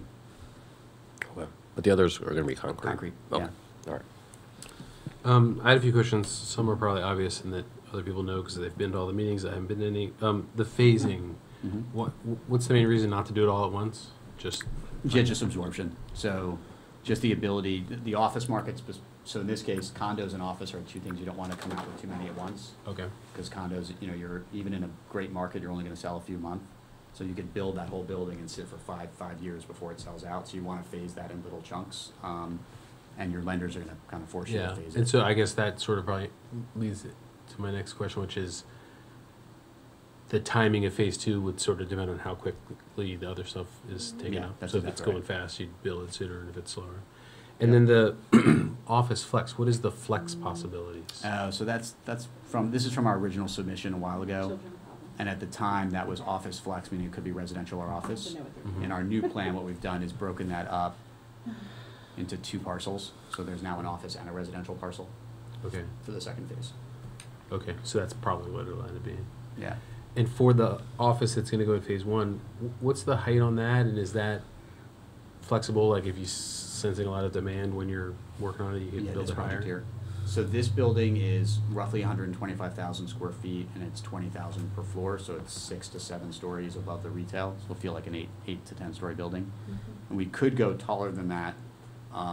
That will depend on pre-leasing. So when we So come you give- before you for the SEE, we'll get kind of a range of square footage approved for that building. And then to the extent we get some really big Corporate massive pre-lease, HQ says, hey, right. I'll take We the would whole building. certainly love to do bigger, obviously. All right. And then, you probably don't have any idea about this, but the timing of either the Virginia Tech or the WMATA stuff, I mean, is that on the same timescale of this project, or is that sort of like It's not as quick as this project. I mean, this project, we're hoping to break ground, you know, within a little over 2 years. Right. So I don't think they're quite there. They've been coordinating really closely, though, with the city from a planning perspective, so I think there's a lot of conversations about timing back and forth between them. Virginia Tech, what I'd say about Virginia Tech is we know that we're one of the 2 teams they've kind of are starting to negotiate with. We don't know what their timing is as far as making a selection. Our hope is it's sometime in the next 6 months or so. Yeah, And also then- hoping their Amazon plans don't. Yeah, affect exactly. it. And then WMATA, I'm not 100% sure what WMATA's plans are, but I know they're focused on it. They submitted Because a I mean the street in the Storytel is really cool getting up to Right. Metro, but isn't as cool if you get to a fence right there. And Yeah, no, I you mean, don't get WMATA's been at the table talking to the city, very focused. They understand the benefit of having a street grid that works there. Cool. They submitted a comprehensive plan Right. amendment to Fairfax County along with, so they are focused on this. My sense is they'll come out with an RFP or at some point. That takes a long time in Fairfax. Yeah. And then the parking deck. You mentioned 800 spaces. Like, first of all, if you had your druthers, you would want it. You wouldn't want it. You I would just do want it, yeah. Because I know the schools are kind of trying to decide. Mhm. It's how much of it would be for the commercial side versus the school side? So there'd be roughly 187 spaces for the school. Mhm. On the first floor. And then they would have, the idea is that on overflow days where you guys have, you know, a really big school event, some of the flex parking in there, the office parking, which is generally not gonna be the same hours, can be used for overflow from the school. Okay. That same parking would be used for overflow from the restaurants and the music venue as well, so that's one of the nice things about the office is that those So it's spaces are all mostly to dedicated serve that. the office, which obviously It's office and retail largely, yeah. has limited use in the evening and stuff like that. And then my favorite topic, which is especially until you have that connectivity to Metro, you should look into the autonomous minibuses that could Okay. essentially make that a virtual connection. So it would run up and down your Ollie. or Please get him one. May Mobility up in Michigan. They're already actually doing it in places. What's the but name? Maine? May Mobility. Just You know because how much they cost? I actually do. It's less than you'd think, but Well, how much is it? they told me you can get a fleet of like 6 of them for less than a like $700,000 a year, which seems like a lot, but for a magic bus system, and that was for when I was talking about like serving the whole city. For something like this, it could be a lot less. But I'm just thinking that until that connectivity is there, if you just had a little bus that literally every 5 minutes zipped you over to the Metro and back, it could be both cool and an effective way to make that connection. But overall, I think it's great, and hopefully everything is smooth sailing from here on out. Great. I'm sure it will be. Let me just play off of that. What do you see as some of the risks here going forward? Mhm. I mean, that's a good question. The biggest risk is, I would say because we have so many different uses in our first phase, you know, one of the risks would be the market for X, you know, goes away or the economy crashes. I'd say the economy crashing is probably the biggest risk for all of us in this region. And we're not, you know, the nice thing here is typically metro-oriented sites have been more protected during crashes than other places because people still are craving urban walkable neighborhoods near metro, so that demand has been relatively high. But a crash of the market would be a risk. You know, even in these product types, even though it's a mix of uses, I don't know that there's, I don't know that one is necessarily more risky than the others. Condos and office tend to be more risky than multifamily apartments, which if you build it and the market's not there, eventually the market will come back. Condos, you gotta build them and sell them once. So that's a pretty big risk there. Wait, Bill, if I just real quick, so we've had trouble attracting a hotel property here. Why would the site be different for? So it's a good question. We've talked to a few hoteliers already that are interested, and part of it is the sponsors. So, you know, P.N. Hoffman has an unbelievable experience and track record. People love the Wharf. Their hotels have been extremely successful there. At Pike and Rose, which we built when I was at Federal Realty, the Canopy Hotel is wonderful. It's really cool, right in the middle of the project. So there are hotel companies that understand the benefits of creating an urban, walkable, transit-oriented space, and that is different economics than other hotels that might have been in the city before. So I think that's why there's more interest. It doesn't guarantee that, you know, we think that hotel deal is going to work really well, but that's still a risk too. You're right, hotels risky in general. Just had one thought. You got one? No. But who, out of, I guess, the two of you, who is responsible for the architecture? Well, it's a Okay. team. Okay, team, but yeah, but so it's gonna be cooperative or different architects working on different parts? This is a good question. So I'm the developer, or one of the developers, Right. PM Hoffman, EYA, and Regency. Torty Gauss is our consultant, working for us on the architecture and planning side. So they are gonna be doing the overall planning. There'll be architects for a good portion of these buildings. There may be a different architect here and there for a building or two. Okay, And then to the extent they're, on the multiple buildings they're on, we'll make sure that the architecture feels and looks different, so it doesn't feel like you're, in Disneyland. absolutely, thank you. Although I do love, thank you, I love I love Disneyland. Disneyland. One of my favorite places, I agree. I don't want this to look like Disneyland. I'd just like to hear you talk in general about what drew you to this site and to the city in general. So I've been thinking about this site for 5 years. When I was at Federal Realty, which owns the shopping center next door, we had always kind of thought about what, or followed what was going on and thought about potentially something going on here. And I participated in a ULI tap that the city Oh, right, performed. right, yeah. So I was one of the kind of business people. It was kind of funny. Okay. There was only like 3 of us at a table off by ourselves. And if you remember, the room was really long and skinny. We were the last table in the other room. So we couldn't even see the presentation. But anyway, the building blocks were there. And projects that I personally like to work on and that EYA likes to work on are things where we can create a neighborhood and create a place. And here, you have enough land area. You have these hidden assets like the metro, where you can really create something different here that would transform the space. And so people thinking of it initially may never assume that you could create something like this here, but those of us who have done it before know that it's possible. There aren't a lot of big pieces of land near metro left that are in really great neighborhoods and a great city where you have a dedicated population and people that are really engaged and really good schools and good job market, and you're close to other good job markets. So it has all of these great characteristics to it. And the opportunity, quite frankly, to have it be 3 big parcels collectively working jointly makes it even that much more exciting. That's why we were originally excited. And I would say since engaging with the city, what's been very clear is how excited and interested and engaged the people are in the process and how good it's been to work with the city to date. So a lot of entitlements in this region will be somewhat difficult, or you're kind of battling it out with the jurisdiction.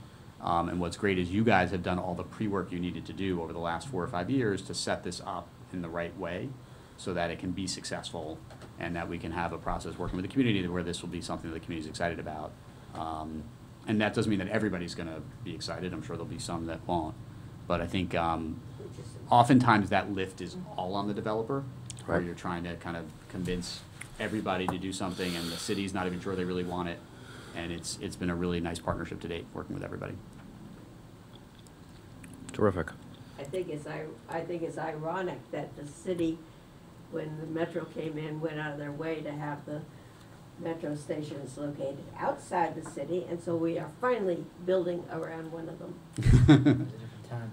It's somewhat of a case study. I mean, when this goes through and ultimately gets built, I think jurisdictions that have the foresight you guys have had, and obviously you were in a situation where you kind of needed to do it because you had to build a school. So there was something that forced this to happen.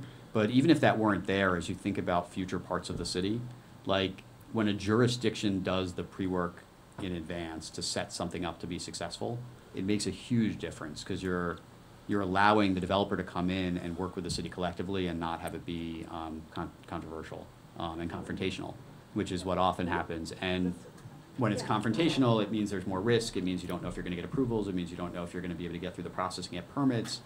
When your city manager can assemble 30, 40 city employees to discuss a project in one big meeting, you never get that in any jurisdiction. So it's really a very cool process. Don't get too comfortable. Though, 'cause we'll get through this, but there will be some public meetings that could last till midnight or That's longer. fine. That's fine. I'm used to that. We get a lot of comments sometimes. Visiting their neighbors to the side. Yeah. But there really weren't that many comments yesterday. It was amazing. Well, And there's certain questions, but People wait All till of a they're. sudden, There's some all of a people who- sudden, Wyatt saying, doesn't anybody have anything to say? I think a lot of people who go to those public meetings are just they're interested in the project and they're positive. Yeah, right, Usually right. it's It's the when final we're public actually meeting going when to everyone says vote. they've never heard of this before. That's when the people show up. So I'm just saying, don't get too comfortable, but it'll be fun. We've gotten through it multiple times. Karen's been through some of those. Yeah, she knows. Well, I appreciate what you're saying. As someone who has been on really virtually every committee associated with this over the last couple of years, I know there's a real commitment from the city to make this work. We do have some impetus for needing to have this happen, but even outside of that, there's just been real cooperation from, certainly I can speak for the Planning Commission, but also from the school board and from the city council and all the surrounding members. I do think it's fair to say that we are excited as a group. There's details to work out. I do have lots and lots of questions, but I do know that they've already been raised in these other forums, and I don't think it's worth going through all the question marks about the garage and how things are going to flow with the high school and all those sort of considerations. Those will be answered in due time, but I will say again, as part of those committees, I do think the proposal you put together here, and it continues to adjust, has been really thoughtful, and it was just a sort of a breath of fresh air as we received it, or again, let me just speak for myself, to think that you incorporated many of the elements we were looking for, were really responsive to the RFP, I thought really critically and importantly about how it works with the school, which was really important. I was also really drawn to the large phase one component of this. I think that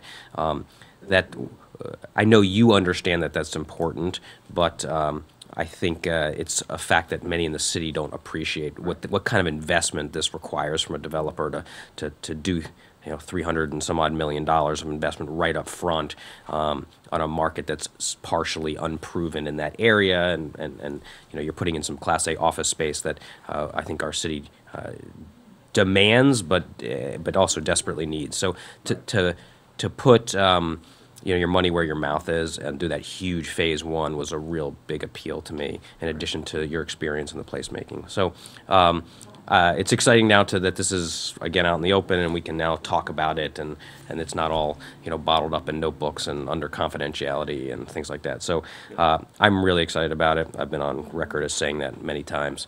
So welcome to the city, and I look forward to working with you and the Planning Commission to make this as best a project as we possibly can. Wonderful. Yes. Thank you all. Yeah. Thank you.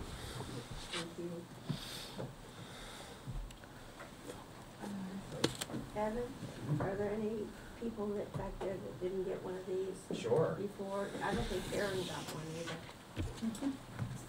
City paper. Magazine. From the high school. I'm sorry, high school magazine. So where are you tomorrow night? I mean, I assume it's a school board, Back here. and then Wednesday. I mean, it's every night. Wednesday night we have off. You have off? I'm gonna see my wife and kids Wednesday. It's really nice. I got an invite yesterday at like 11 o'clock to come to the Sunday town hall. And I was like, Rush, you should really show up at this. I'm like, I think I'm going to hear it on Monday night. I've already heard it. And he's like, What's this okay, exact presentation? yeah, It's been really nice. I mean, it's a lot of the same faces over again, so maybe people will just walk. Yeah. After the fifth time, I'll be able to give it. Yeah. Right, exactly, Give yeah. you a lot of time off. We're getting pretty good at it. Okay, well, thank you all. Really appreciate it. Yeah, thank you. Turn this off. A copy of tonight's presentation. Oh, yeah, it's actually on the hard drive here. It's on this. I have no way to connect because we're on the school system over here versus the city system. Okay, you want me to email it to you? Carly has it too. Oh, does she? Yeah. Okay, I'll just get it from her. Okay. Thank you. I don't know how to. I couldn't find out. I don't know how to use a Mac. That's fine. Okay, thank you, everybody. Have a great night. Yeah, you too. Thank you. All right, let's go back to action item number 6, which was now 7, on the 2019 meeting dates. which I'm not sure there's much to talk about, or you want to just make sure that we looked at them? I guess the January one's the big change. Yes. So this is, thank you. So before you tonight is your tentative meeting schedule for calendar year 2019. As usual, the calendar is based on the idea of meeting on the first and third Mondays of the month, except when there's a holiday, and then that meeting date shifts to a Tuesday. Certainly in 2018, this was the intent, and there were a couple of meetings that got canceled due to summer travel and awkward start dates with the start of school, and so there's always flexibility in this. The one place where this varies from that first and third style is in January. So the first Monday in January is January 7th, and with that premise of getting package materials to you all a week in advance, that January 7th date becomes a real problem. And even getting them a week in advance on January 14 will be a stretch. But the idea is if we move that mainly organizational meeting back to the 14th, that would give the commission a little more time to see materials. Also, if commissioners want to make changes and weigh in on the rules of procedure, the annual report to council, it gives a little bit more time for the commissioners also to provide comment. The intent would then be to do back-to-back meetings on the 14th and the 22nd. So it would be the Monday and then the Tuesday following. I think there's a holiday in there. The 22nd would be designed as a business meeting, and so the package would come out probably shortly after the 14th, but there'd be little interaction between those two sets of materials. I guess the question is, is there any way to combine those meetings? I mean, how much reorganization do we need? Do we need a whole meeting for organization? And do we have enough business? Can we combine those into one meeting? There are potential applications that are coming in, and we're working with the applicants to try and get their materials in. It's always a little difficult over the holiday break, and so I want to hold that January 22nd date in case there are applicants who are on a time crunch to get their materials through. I don't want to. But isn't the reorganization just like we vote the chairman and the vice chairman and what else do we need? Do we need a whole meeting We for can have that? other stuff on there. Yeah, I think this year I want to, I hope that we spend a little bit more time on it. I mean, by and large, we have some appointments we got to make and some chair and vice chair meetings, but it was in this packet, and there was a lot of comments as we went through the rules and procedures that I think require some discussion. That's fine. But you know, whoever is the chairperson, they can cancel the 22nd if they don't think it's necessary, if these applications don't come in. Well, that's the other thing. If there are no applications, then the 22nd would really be designed as a as needed. Okay. And I think this year we have already talked about trying to streamline the CIP process by saying these are the people we want to talk to.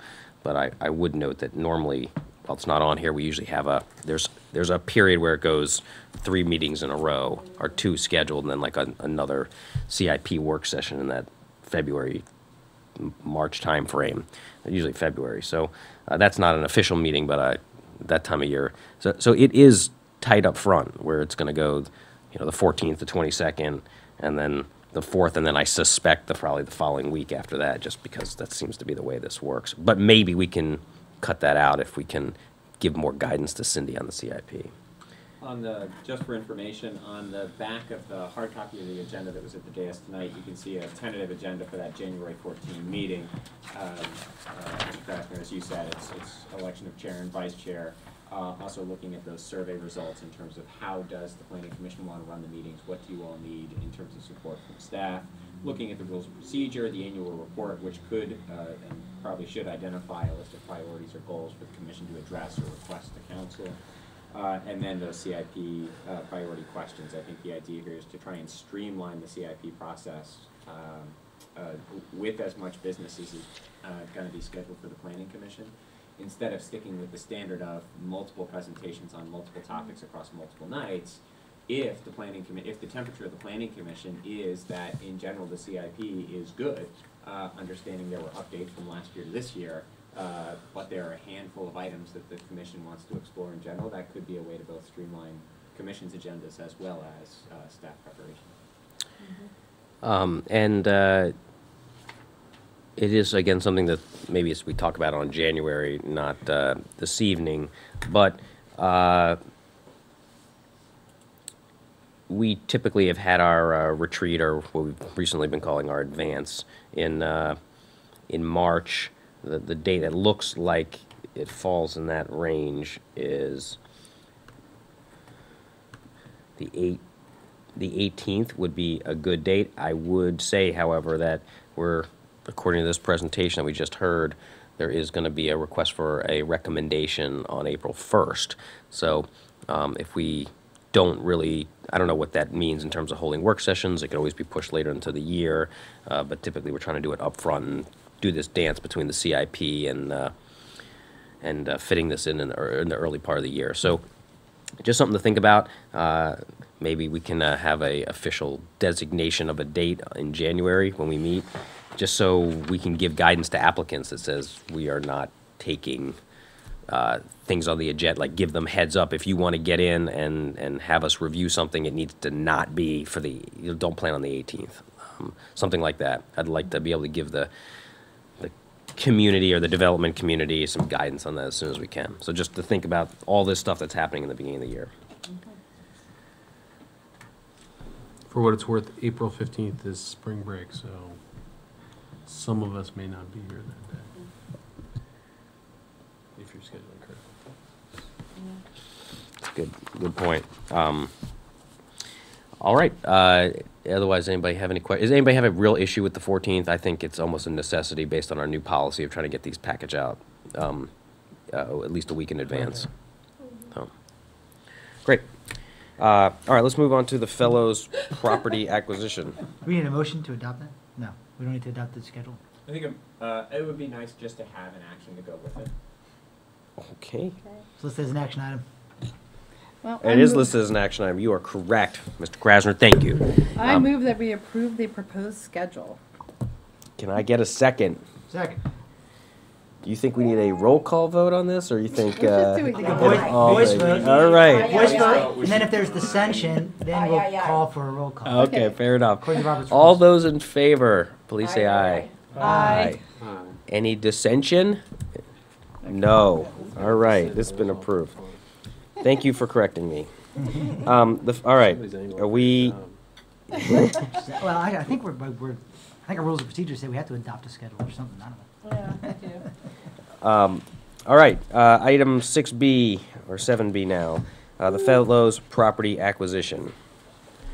Before you planning commissioners tonight is an action item. This is an approval of a proposed action by council to acquire what was formerly known as the Fellows property.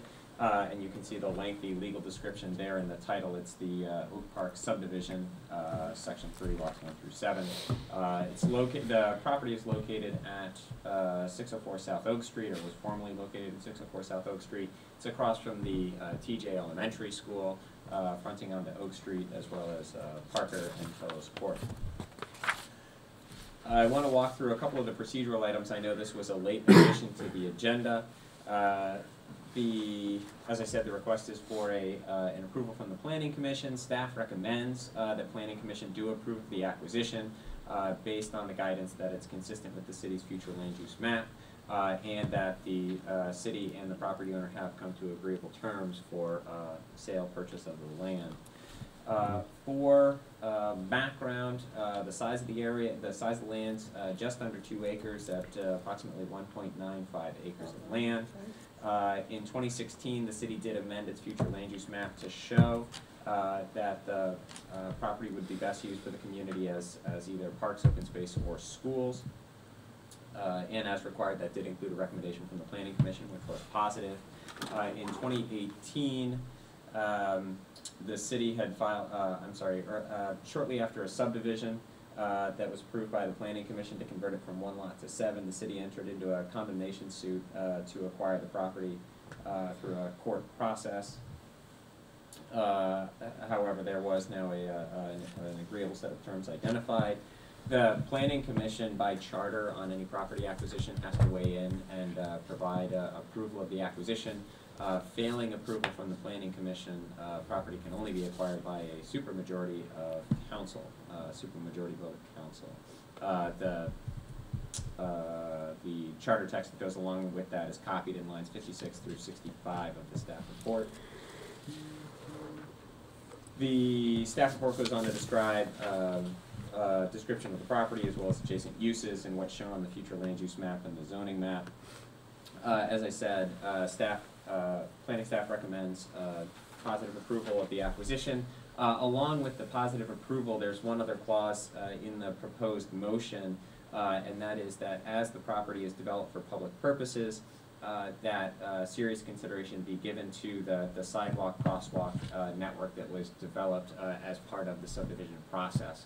That sidewalk network was motivated by not only the city's sidewalk policies in the subdivision ordinance, but also by the city's adopted Safe Routes to School plan, which identifies Parker as part of the TJ Trail.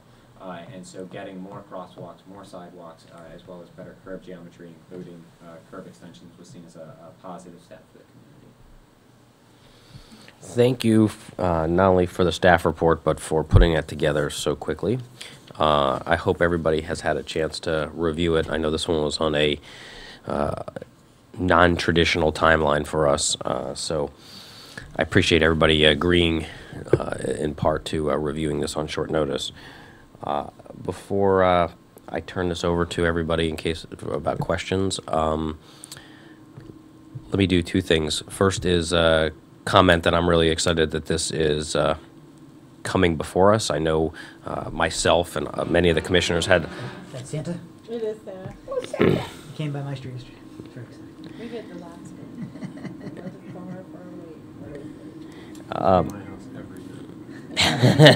one. All year. I'm in the hinterlands. Looks a little tipsy on the way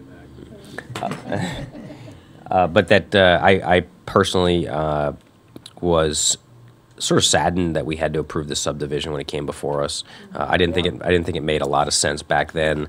I know we said as much. I felt like our hands were tied a bit at that time, and I think as a planning commission, we made a nice big show of how we were reluctant to vote for this, so that it's sort of come full circle, and they've come to some sort of agreement on price that we can now use it for parkland or for schools. Really excites me.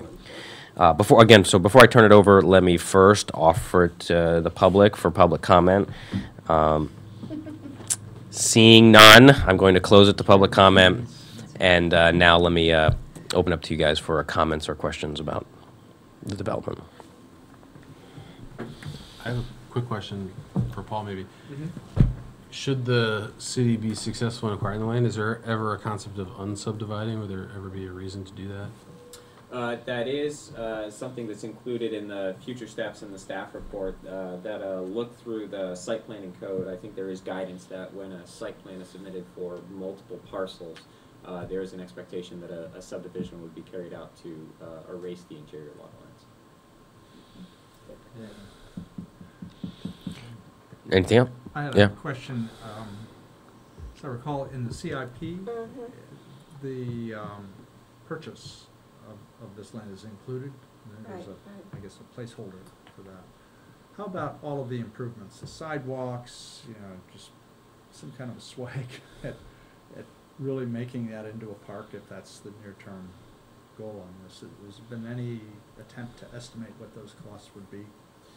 I don't think there's been an estimate on the public improvement sides of things, whether it's the frontages or the interior uses, and part of that is because the use is still flexible in terms of what would be the ultimate design. There was a conceptual design for a park that was included as part of the condemnation suit, and included standard suite of amenities, pavilion, walking paths, preserved woodland area, playground equipment, and so I think that could be one of those items to look at as part of the Planning Commission's review of the CIP. But all that would have to be funded and...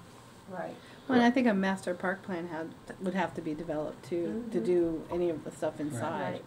And the 'Cause we don't biggest just do problem that. is all the care for all the trees, because some of them It's are just not in one good specimen condition. tree. Not Specimen? Yeah. One specimen tree, according to the staff report. one specimen, but there's so many that are not in good condition. Yeah.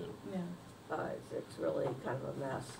There's also a house that would have to be. Well, removed. yeah, right. 100-year-old house. Yeah, I guess just. But it's, So that'll be I estimate this has been like 14, 15 years to get here. We almost got it a long time ago. Yeah, no, it's very exciting. I think It's just. I think it makes sense. It just makes sense. It's proximity to the school, just the need for So open important. space. There's I don't see a downside to this. I'm really pleased that the council's taken this action, even though I'm sure it was not inexpensive. And I think these improvements around the outside for the sidewalks and the crosswalks is really important. So I don't know if that's, again, as Mr. Stevens said, contemplating that price, or if that's something that we have to deal with the CIP. And if it is, I think it's really important that that street is not easily walkable at all on the Parker, I think it is. So, Yeah, it is, and it's got an embankment and no sidewalk. yeah, no, it's not. And cars on it all the time during Right. school hours. Yeah. All right, if anyone else wants to make a comment, go ahead, but otherwise, I think we're ready for a motion. Yeah, this is a good thing. You gonna read it all? I'm gonna read it all because Tell us a story. I figured you would make me, so I got ready for it. I Although let me did bring say, a copy though, just in case. since Paul came, we have these lovely whereases now, and they're so enjoyable to read. Well, I think it is important to communicate why the planning commission is taking its action. I think Okay. it can provide guidance, certainly during development of the project. Okay, so, whereas the City Council intends to purchase Fellows Property Oak Park Subdivision, Section 3, for the purposes of parks, open space, or schools, and whereas by Chapter 17.07 of the City Charter, the Planning Commission is required to approve or disapprove the acquisition of land, and whereas the city's adopted comprehensive plan, future land use map shows the subject property being used for the intended uses, now, therefore, I move that the Planning Commission approve the acquisition of the Fellows Property, Oak Park Subdivision, Section 3, lots 1 through 7, at the addresses of 310 Fellows Court, RPC number 52-206-090, 306 Parker Avenue, RPC number 52-206-091, 304 Parker Avenue, RPC number 52-206-092, 302 Parker Avenue, RPC number 52-206-093, 502 South Oak Street, RPC number 52-206-094, 302 Fellows Court, RPC number 52-206-095, and 304 Fellows Court, RPC number 52-206-096 for the purposes of parks, open space, or schools.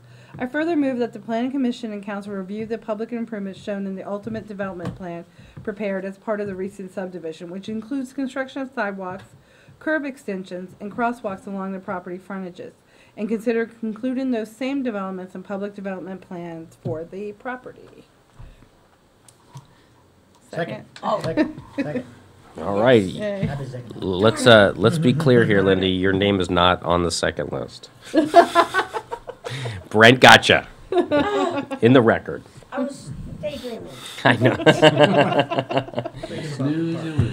Somewhere in that RPC number 52-206. I just lost. Any discussion about this motion?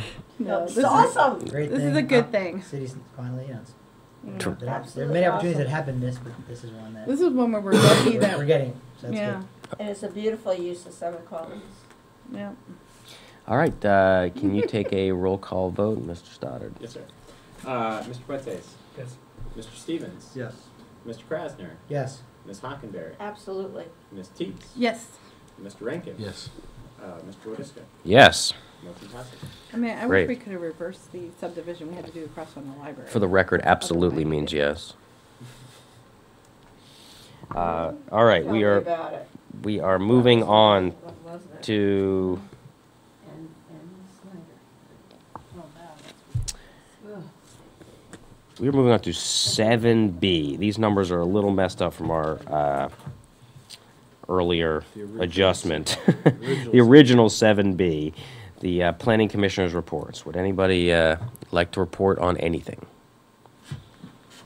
Tim and I were at the EDC meeting where someone came and spoke about retail and why it sometimes is not in demand. And I think the answer was, you know. It's getting old and needs to be replaced, Yeah. I think Yeah. that's basically it. Some of our older strip centers are having trouble filling, I guess, but he kind of said they're old, so they only. Which strip centers? Over by the bike bridge and. Like West End, where West End. where the Economy Party store was, and And There's also, carpet store. Federal Does- Realty Cabinets up are- there, they've got, It's they've not got doing open well. space, Yeah, federal. Anyway, he basically said it was a combination of they're kind of older and expensive. things come and go. So right. I didn't find it to be particularly enlightening, but Well, West End is in kind of a down. No, but I for think, thing right now. Mr. Duncan was kind of looking for some kind of, I mean he did. you need to be doing this and this Yeah. and this to fill them up, and I think he basically said, it's probably not gonna happen. But Yeah, that- I mean those he are said what really- we've all thought, which is if I don't know the names of these things, but the one by the bike bridge, if those guys could ever freaking acquire the Rite Aid, then you'd have enough to redevelop something there. Or the carpet store. Well, then you toss that in there too. The carpet store just needs to be torn down and rebuilt. Well, and they did, I made one good comment. Right now, even though we've got the WNOD trail there, There's no very access. difficult Can't to see it. access Yeah. that place. You can't see it. I used For to re- do it, but I had to, ride my bike. up Yeah, there's no, through and you narrow don't, it has a dirt path. very good visibility from the street. For retail, visibility Yeah. is so key. Yeah. Without visibility, you can be out the best thing And going, it's but so people hard, are not gonna you come. can't So make a only, left-hand turn. only up down by the party store do they have visibility. The other half, you really don't know what's back there. You have to Right. know it's there. And There's Yeah. that's what traffic kills right that there, place. Yeah. backs up, so it's Yeah, hard to it's do only when the anything. party store functions that a lot of people go Actually, a there, lot of space and then up start to there. go to They Robux could and get some of the all stuff of it. that's in there. I But It's all think he kind of deep. intimated that it may take until after, Be great. it's redeveloped on the other side of the street. Right. before- That'll go someday. there is a Once very that's cool deep, escape room then on top of that once you West get End now, down above the the road, Indian though. restaurant. And if you Very go good one. bike it, Mhm. trail access. But, here. so sometimes poor, cheap space gets you stuff. Was anything else brought up in that EDC? That was, Kind of ran out of time. The CACT had a new updated version of Letty Hardy's parking presentation. I don't know, Ms. Stoddard, if you have a copy of it, have you seen that? I can certainly get a copy. The last version Well, I I can saw send was you at the one. Phoebus fall Yeah. meeting. Speaking of Well, I parking, can send it to you, but I thought if I send it to you, everyone might want to see it. It's just updated a few more things in it. But Where the 10 parking spaces over in Park Towers now. Yeah. yeah, that's true. So it's just, I think she's just it's a continuing working Right, document, right, this right. parking presentation. That was so. a good negotiated situation. Yeah.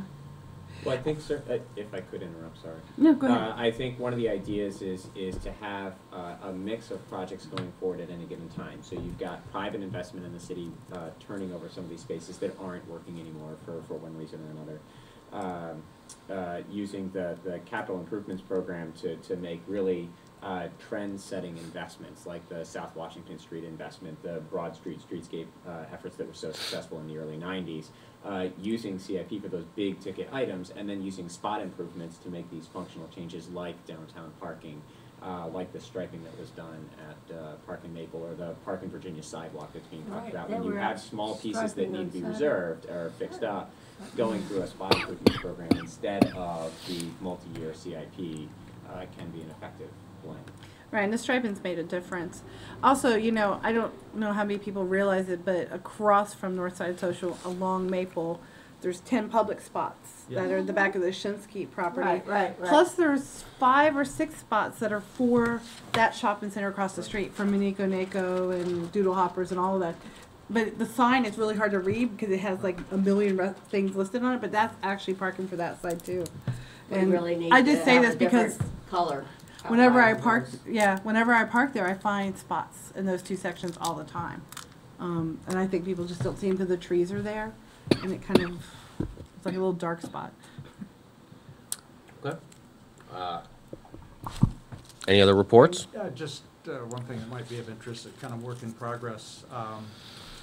The company called EVgo won the state contract through some of the VW settlement funds to put charging station infrastructure throughout the state of Virginia. And these are the fast chargers. These are the ones that can recharge a car in half an hour to 45 minutes. So we've kind of reached out and had discussions with them, and it's looking so far, like that we could put a couple in the city parking lot that's behind the Clarendons, that there's plenty of space there for it, and there's no cost to us. Wow. It's paid for both in terms of capital and maintenance by EVgo. So anyway, this is kind of work in progress. There's a contract that our city attorney has to look at, and I'm sure a few other issues here and there, but we had kind of an excellent effort to bring all the parties together, Dominion, the city, appropriate people from the city, and looks positive. I also reached out to the Eden Center, and they're also very interested in possibly putting a couple of those charging stations there as well. So more to follow. And then we always show up at the Sunday sessions, Tim and I do. And I just brought this is a Lasso magazine with all kinds of articles on development, on Founders Row, on what's going on with the schools, what's going on in commercial development, the library and everything, and the kids have been really interested in getting them out. So I know some people have already had it, but I brought some extra copies. They're really well written, and it's just nice to know that the kids are so interested in what's going on. And Peter Noonan said yesterday they've been having different class meetings about the school with all the kids. So, you know, the kids are really involved in, some of the articles are written by one of the young men who's liaison or student representatives of the EDA. So we've got all kinds of info. So if you want one, I know, this is. How come we don't have a student representative? You should read the Sutton column if it I tried. No, they can just come like once a month or something. No, they come to every meeting. That'd be a big commitment for them, but They do, yeah. we meet so much of them, but Yeah. I love that We've discussed it television. before, yeah. and decided that it was not a good fit for our group, but it can be something we revisit. I mean, it's now been around for a long enough time that we have some track record. They're not a voting member, they just. No, they're not a voting member. Right. But we did think it was a big commitment for them and the time, but we can revisit it on January 14th.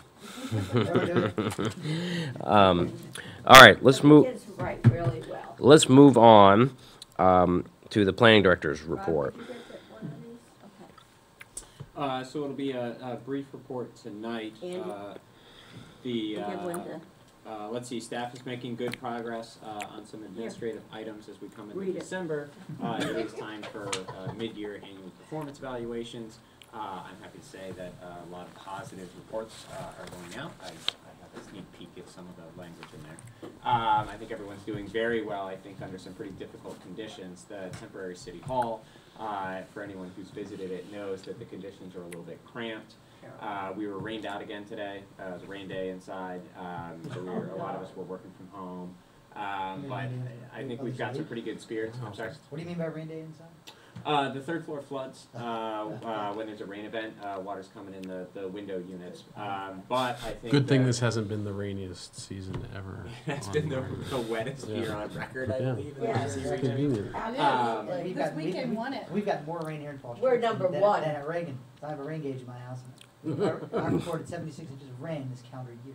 We're definitely number one. And it's all on the third floor. Which is about Fortunately, foot more the group than- has been making really good use of that tech fee that was developed and folded into the permitting process a couple years ago. Has been a big benefit to get the group mobile. So laptops, phones, being able to work from home, being able to work from other offices has been a tremendous burden. So I think everyone's in pretty good spirits that even when we're having trouble in the physical space, we're still able to get our work done and be productive. And I really we- appreciate that as I went to 400 North Washington today, because I had to drop something off, and I was like, wow, you guys are working in some tight quarters. I really, really It's appreciate horrible. all the work that's happening there, considering the space. So, When what- will it be over? When you guys? The current date that I've heard is March of 2019. There will be a phased move-in. I think that's a lesson learned from the move to 400 North Washington, that it's tough to move a lot of people on the same day. You're trying Right. to get network drops set up. You're trying to figure out where everyone's machine went. Someone's chair is missing. Your file box went where. So I think moving in smaller platoons is a positive step. And when will we be back at our home? I think it would be about the same Like time. April meetings, maybe, Mhm. potentially? what was the reason for the pushback on the substantial completion date? I think it's a combination of two things. I think it's the construction timeline as well as making sure that project management and the city staff is moving forward as expected. There have been some recent turnovers on the public works side of the house. I think, as you may know, Jason Widstrom has now moved over to Arlington County. He's now got a position in their Complete Streets program, which I think he's very excited about. And James Mack, who is the city's deputy director, has moved over to a position with WMATA, working on electrical, the traction power system. Trains don't run without power, so it's good to have somebody like James working through Metro's investments. We've also had some other changes. Chris McGow, the city solid waste manager, has moved on, and so it's just been a number of changes on the public works side, and it's made it tough to keep all the projects moving forward. So the delay is on Falls Church side, not the contractor No, side? Think, my understanding is that it is on the construction timeline and keeping pace. Okay. And there are. I'm sure rain didn't help it. No, they have had a hard time, I'm sure, because of weather. There are clauses in the contract about performance and timelines, and so there will be a conversation about that. Yeah, no, this is my business, so I'm just curious Weather's not- whether does not quite meet the standard of, okay, just push it back a couple months. It rained? In general, rain can slow down. And you mentioned we some. gotta Of build that course, in. yeah, no, that's, And that's, planning is asking, having so much stuff being put out, Public Works are probably having a hard time keeping up with it. Well, you mentioned the downtown park. I think that's actually one of those things, going back to that idea of spot improvements. The staff team for that, actually Jim Snyder and Akita Ruzzi, along with Kim Callahan, are the sort of primary thinking, sort of brain trust moving that process forward. And so this is an opportunity to work across department lines. I think sometimes there's a sense of, if we're thinking about the future, that's planning, and if we're implementing it, well, that's public works. That's not actually a very good model. That you don't want to design something that can't be built, so you need an engineer in the beginning of the project, and then you don't want to go and build the wrong thing, so you need a planner at the end of the project. And so I think this partnership of recognizing that it's not I'm a planner, or I'm a public works employee, but no, I'm a city employee. And so everybody working together regardless of title or department, I think that's a positive step. I worked from home on Friday and I went to Monica Naco for lunch. And when I went by the downtown plaza, I saw Jim Snyder himself telling the construction workers what he wanted done. He was like, this, and you could see him. He was just walking through the whole site with them. We're tearing stuff up today. Yeah, well, I think they started on Friday. And so he was there. It was just, I was going by and I'm like, is that Jim? And he's like telling him what to do. Well, I think one of the things is that people are a lot more than their job descriptions. So John Russell, who's on the city's building safety side, he was actually the facility manager for Longwood University, and so he actually managed vertical construction projects for Longwood for a number of years. Jim, back when he was a professor at Virginia Tech, actually taught an infrastructure program. So when we're talking about the West Falls Church site, one of the things that we're trying to get right from the beginning is how are you going to lay out your utilities in order to service not only this 10 acres that we're talking about, but also the other 20 that Evan Goldman mentioned in terms of the WMATA property, the Virginia Tech property, and what happens if Federal Realty or the Gordon Road Triangle come on board. Having this blend of some level of technical expertise as well as sort of thoughts about the future blending together in one conversation. yeah, I thought that was one of the potential risks he was going to mention, but he did not when I asked him. The other things, there was a mention of charging stations as the department builds up its operating budget for next year. Some of the vehicles that we have, and I think this was a smart idea, we have some of the vehicles for building safety on lease. Those leases will be coming to term, and so we've got an opportunity to move some of those cars and look at perhaps using a more electric-oriented fleet. COG has a contract, kind of a. It's so odd you'd know that. Any other reports? Items I do for have report? one thing that I forgot on 6B, the Fellows Property Acquisition, and that was to give special thanks to Gary Fuller. I think this idea of adding this item as an action for the Planning Commission came up in City Hall sometime like Tuesday morning, and I think the decision was made by around Wednesday afternoon to actually add it to the report. And so between Wednesday afternoon when we started talking seriously adding it to the agenda, and Friday afternoon when we were able to get the materials posted in that short amount of time, Gary was able to do research into the history of the property, the requirements for planning commission action, coordinate with the city attorney on the required language, actually pull together the staff report, as well as the attachments from the other reports. So it was really a tremendous effort by Gary to put that together, and I want to say thanks to him. Yep. The other item, if I actually just bleed into 7D, the planning library.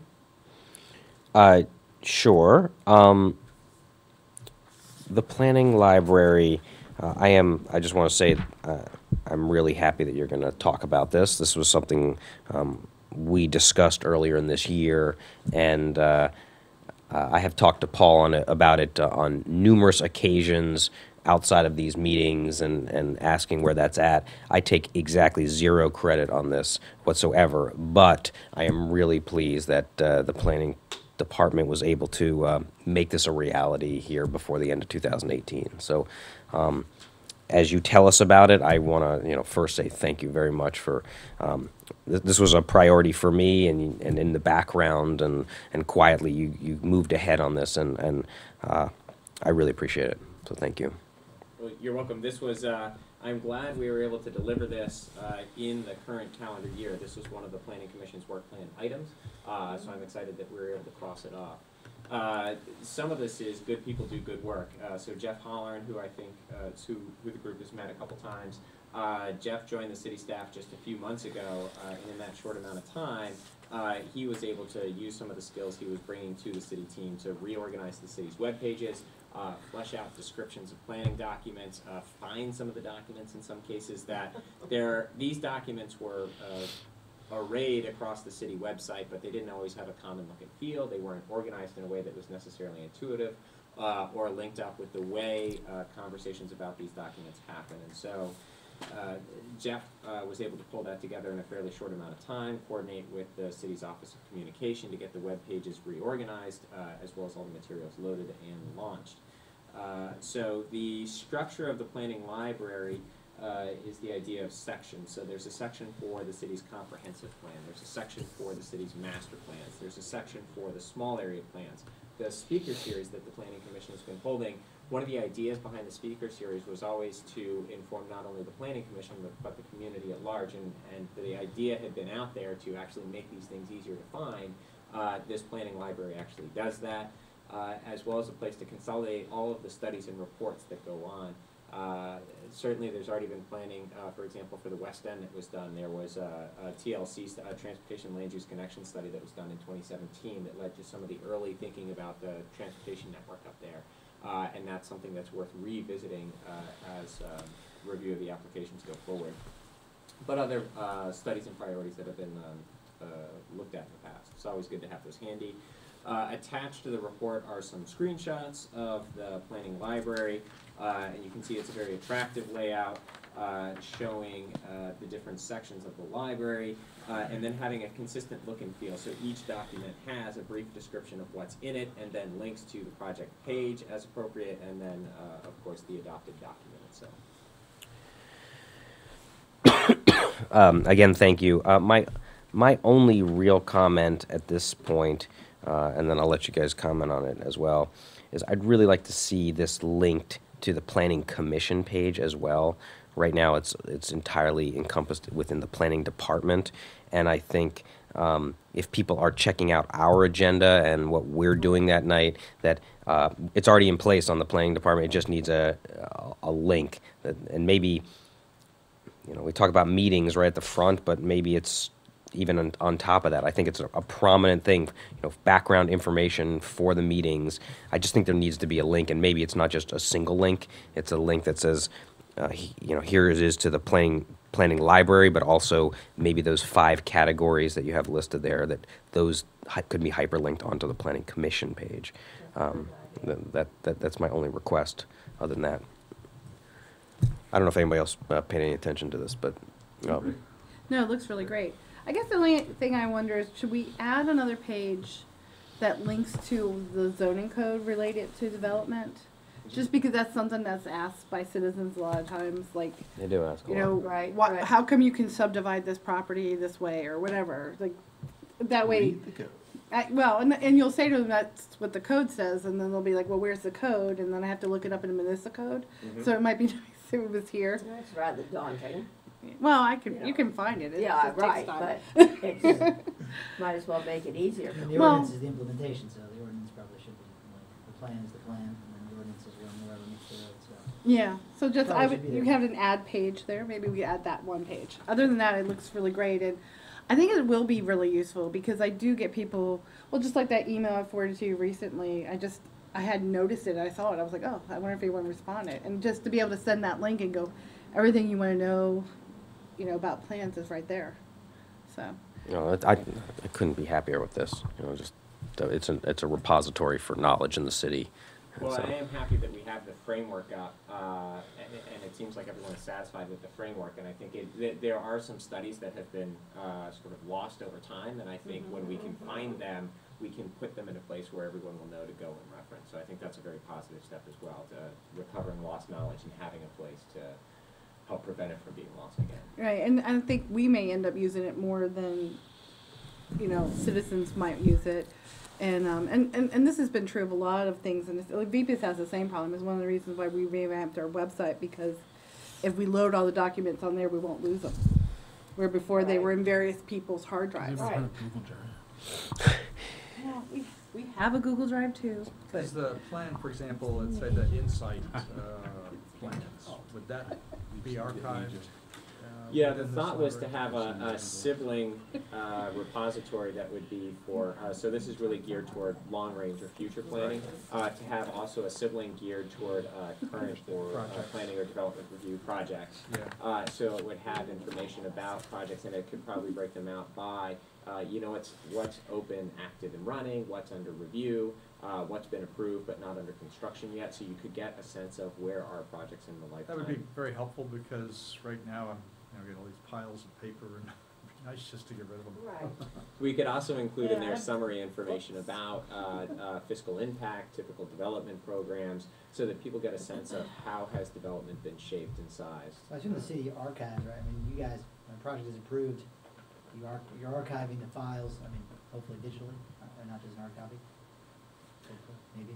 But it only goes If back. not- if They're not, up on the it should be- flooded third floor. if not- Under the window units.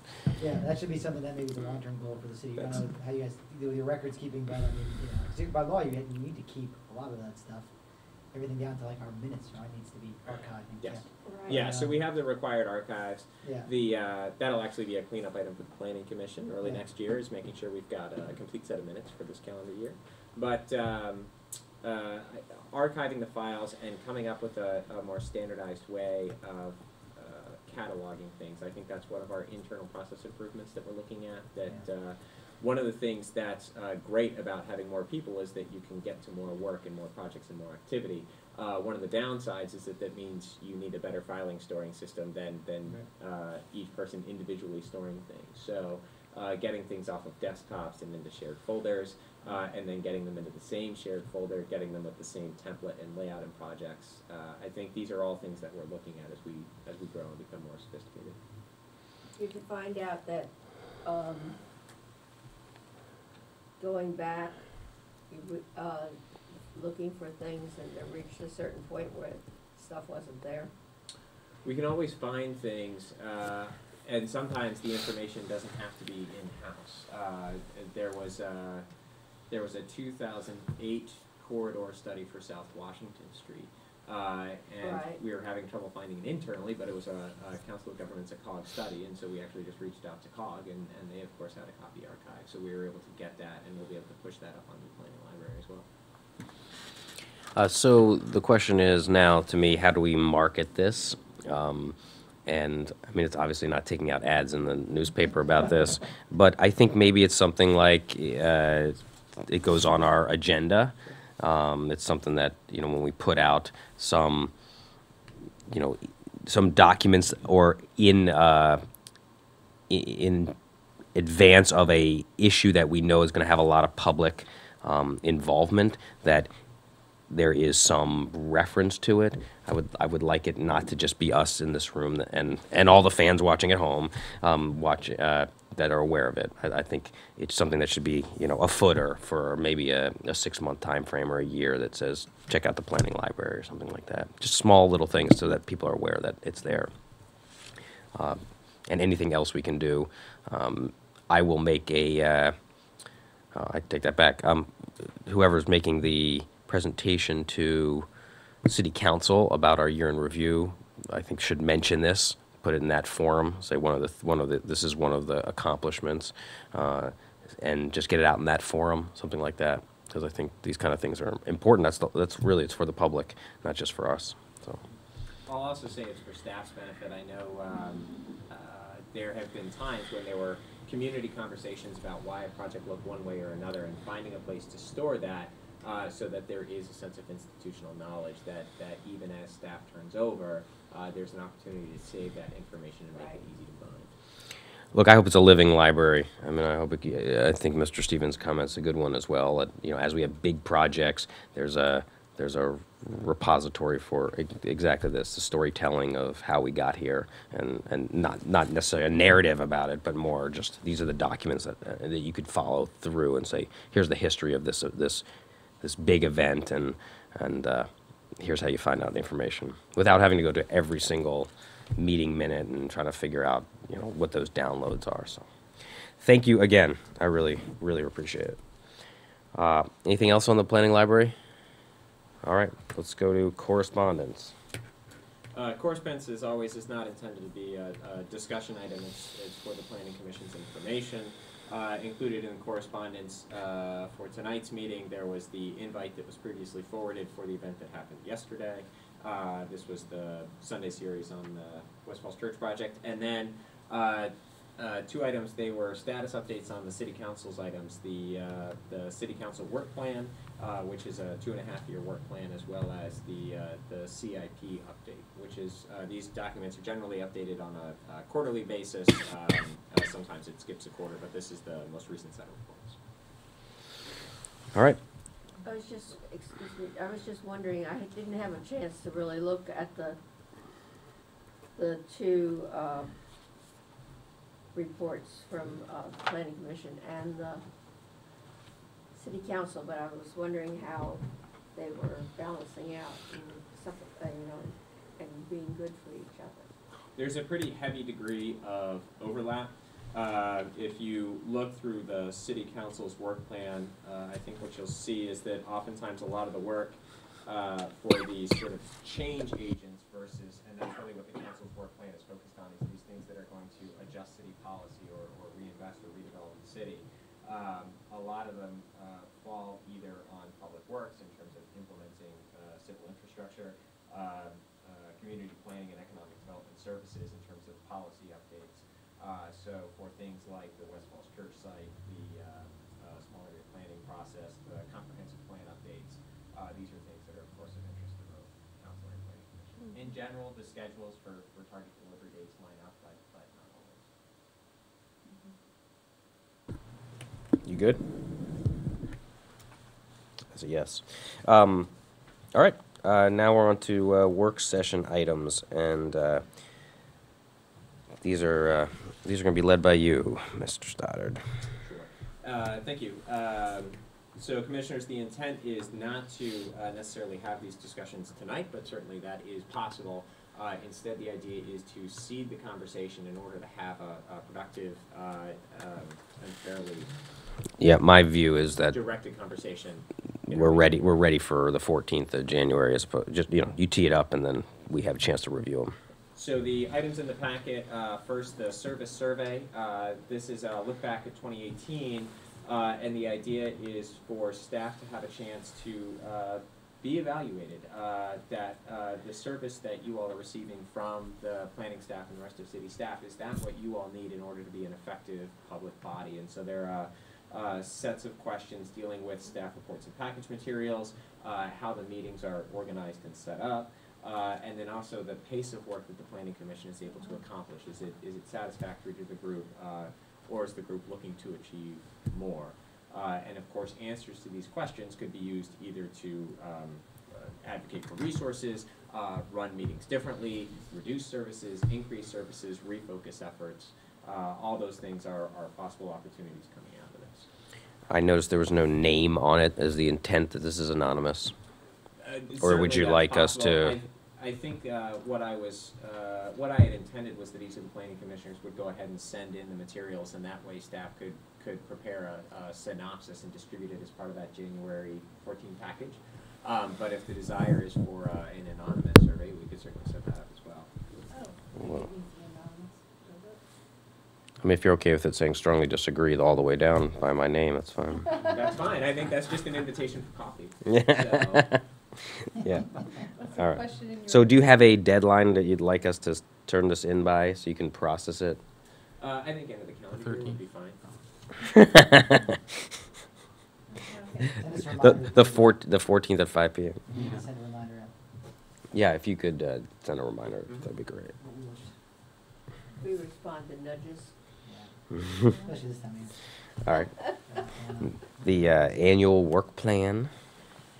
So the annual work plan, this is something that the planning commission developed during their annual advance. I think that was in March, we said earlier.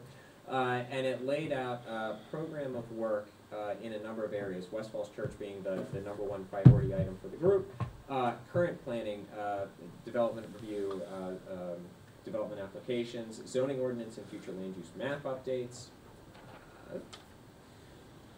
comprehensive plan updates with 3 chapters active, and then I fudged the answer a little bit on this transportation one. The idea was to have an innovation panel and speaker series, and I just took credit for all the speaker series that had been held to date. So I was focusing on innovation and less so on transportation. And so what's in the middle columns was the delivery schedule that was developed as part of the advance. And then what's in the far right column is the status of each of those items. I think the overall story is one of success in the sense that a lot of things are complete or on schedule, especially when you're looking at some of those higher priority items. Even lower priority items still had a substantial amount of work. Whether it was exactly as intended in March is open to question, but there is positive progress on a lot of these things and opportunities for follow-up action. I think there are some items highlighted in red, and those were items that the group wanted to advance this calendar year, but an opportunity didn't really present itself. It never will for Greenway Down. Well, you know, I Greenway Down? I spoke to a couple council people about Greenway Down because I feel like it's the one thing we really should get done, and they were really interested in it. And I said it really depends on your schedule. Can we get it on your schedule? I said because and then I guess we have to do the outreach again. Yeah, I think there would be Yeah. a community Have to start all over again. And a Yeah. little bit of consensus building and probably some tweaks to the draft ordinance. And I think that's always the issue is, for example, even the text amendment that was relatively straightforward regarding intellectual disabilities, the language regarding intellectual disabilities, I think that took about 4 months to move through. Right. I mean, I understand that, but I think this is a win-win for the council because they could be doing something that a whole lot of citizens would get a positive out of, and it's not really a negative on anyone else. So just so I'm clear on this, Paul, because every year, multiple times we talk about it, it sounds like it's not just as simple as getting on the city council calendar. It's the staff time needed to do the outreach, tweak the language. So Yeah, if this I were think- ever to happen, what would be the next step? Well, one that I had a personal experience with was the Paper Streets update, that we had some conversations with the CACT, the Rec and Parks, with the Planning Commission, and the advisory group seemed to think it was a pretty good idea. Went up to council and they had some legitimate questions about how would adjacent property owners be affected, how many people really know about the impacts on their properties, and we said, well, we as staff haven't held a community meeting yet, and so the response was, well, go hold a community meeting. And there just wasn't the bandwidth in-house to actually coordinate, advertise, hold, respond to a community meeting. And so once that was the direction, it just went to the bottom of the list again. And so I think if we were to do that, we would have to go through those same sets of boards and commissions to refresh knowledge, make any tweaks that were necessary. But see, I mean, we thought it was more than 14th, but see, that's a structural problem, and it winds up, we spent a lot of time on that, and then other people did too, and if it's just gonna die for lack of staff resources, maybe Right. that's a budget issue, maybe it's another thing, but, you know, obviously between, you know, you and Jim making priorities for the year, I mean, there are different factors that weigh in, I suppose, but, and seems to be a problem that's been recurring over the years. It's not like a new problem, it seems to be, you know. Right, well, that's why I'm trying to really pin down. Right. That's unfortunate, but it winds up wasting our time. I think, you know, we spent a lot of meetings talking about that. Even the paper streets thing, we spent a while talking about that. Right. Well, And and actually, that was second or third time Yeah, around. yeah. well, and one of my concerns is like we got this all the way to the finish line, and then it didn't get through the Greenway Downs thing, and now it all has to be restarted. Well, have we to shouldn't. start all over again. We should, even if we had the staff time, it wouldn't make sense to restart it unless we had some way of knowing that it would get to the end. But my point is that, I mean, I agree it's a problem, but like, what is literally the next step if it were to move forward? It sounds like somebody would have to decide that it deserves staff time. Who is that? Wyatt? Is that Jim? Is that city council giving that guidance? So I think one of the reasons for doing this exercise of looking at where we got is to get a sense of what is the bandwidth of the group. I think in the council's work plan, one of the things that was pretty interesting about the formation of this year's work plan for council is that staff took a look at the previous two work plans and asked questions. How many items were on the work plan? How many did you substantially complete? And regardless of the number of items on the work plan, about 30 got completed. And so I think this may be one of the first retrospective looks at the Planning Commission's work plan. And so the question is, how many items can you squeeze through the Planning Commission's maximum 24? Right, but that's a great example. We could have squeezed this one through. We weren't the bottleneck on this one. No, Right? Greenway Downs went all the If way we were, through. well, then someone should have told us. It sounds like we were more than happy to take it up in any meeting. Yeah. So I appreciate that look, but it still doesn't answer the question of what is the next step that Oh, would I have think to the next happen. step for both of these would be to have one community meeting to go back and answer that question from council to say, did you meet the community? What were the discussion points and how did you react to them? I think it's a fairly straightforward. But would it make sense to go to city council and say like, okay, if we do that and this is the answer, will it, you know what I'm saying? Like, I don't want to do that and have them be like, oh, great, okay, cool. And then a year later, it's gone stale, they haven't done anything with it, and then they tell us to do it again. Oh, I don't know that you ever know, right? Right, the Pet Bike Plan is a great example. It was 3 years and everyone thought it was great, and then the community meeting was held in the community center. All right, so it sounds like if we really want to move it forward, we push you guys, I don't actually care, but I just find it annoying that we sit here and we talk about it so much, but we never actually do the legwork to figure out how to actually move it forward. We just love to complain about it. So to me, it sounds like next year, if this is important to us, which we'll decide later, we hound you in every meeting to schedule this meeting. Then once that happens, we hound council to make sure they take action before the meeting results go stale. Yeah, One well, thing we talked about at the Planning Commission's advance was identifying a champion Planning Commission member. So as a community meeting is held, have a member of the Planning Commission at the meeting to be the advocate, to be the spokesperson for it. So it's not perceived as staff has dreamed up this idea and pushing it on everybody. It's, no, there's been a conversation, staff is helping us with the mechanics of it, but this is what we want to achieve. I think one strategy that might be good is to put one zoning update on the work plan and see what happens. I think internally we were trying to have discussions about how do we keep all three of these moving forward, and we could move all of them. And so in some ways, getting one right, learning the formula for it, I think some of this goes back to the work of the ZOAC committee, the zoning update committee. There were a lot of good ideas. The pie was so big that no one could take on the whole thing. So instead, break it up, advance one, get in the habit of updating the zoning ordinance and making these changes that people think are a good thing, and go from there. I still think there's a situation that when it gets up to the top, when the mayor and the city manager is deciding what goes on, onward and forward, I think Greenway Downs was cut out. Yeah. Well, I think And because of fear of so many difficulties with it.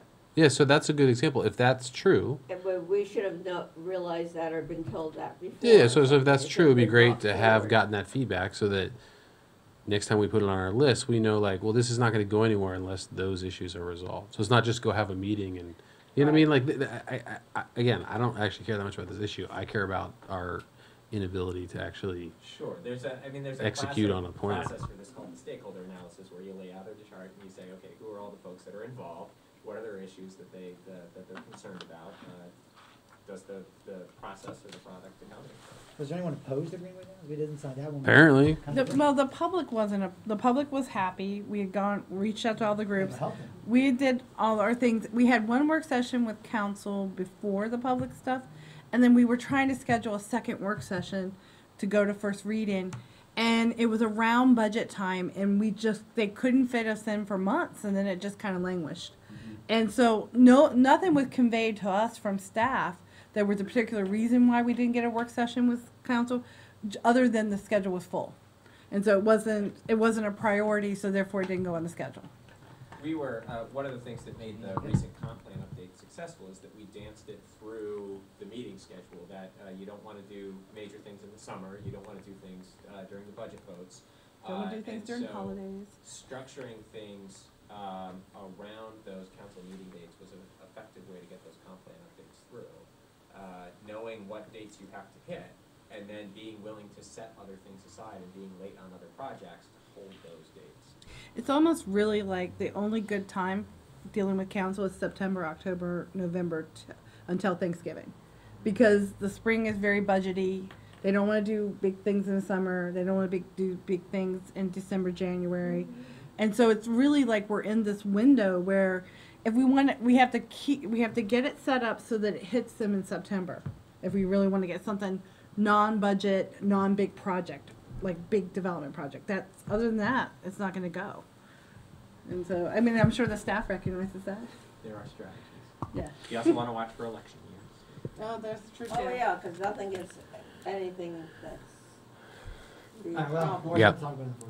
Absolutely. Yeah. Yeah, let's move, let's try to wrap this up in 4 minutes. 4 minutes. We're on to the annual report to council. Yes, so again, Spectacularly- good work. This is the work of Shanna Schaefer. One of the things she brought to the city was some pretty sophisticated skills with InDesign. This is substantially the same information that the group has seen in the past, but it's been dressed up with graphics from recent projects, things going around in the city, captures of the Planning Commission in action. That's exciting. I'm speaking, but no one's listening. Well, in action, and You are holding court, Tim. I mean, look at Lindy's holding her head. She's like, on. This must be an environmental comment here. Brett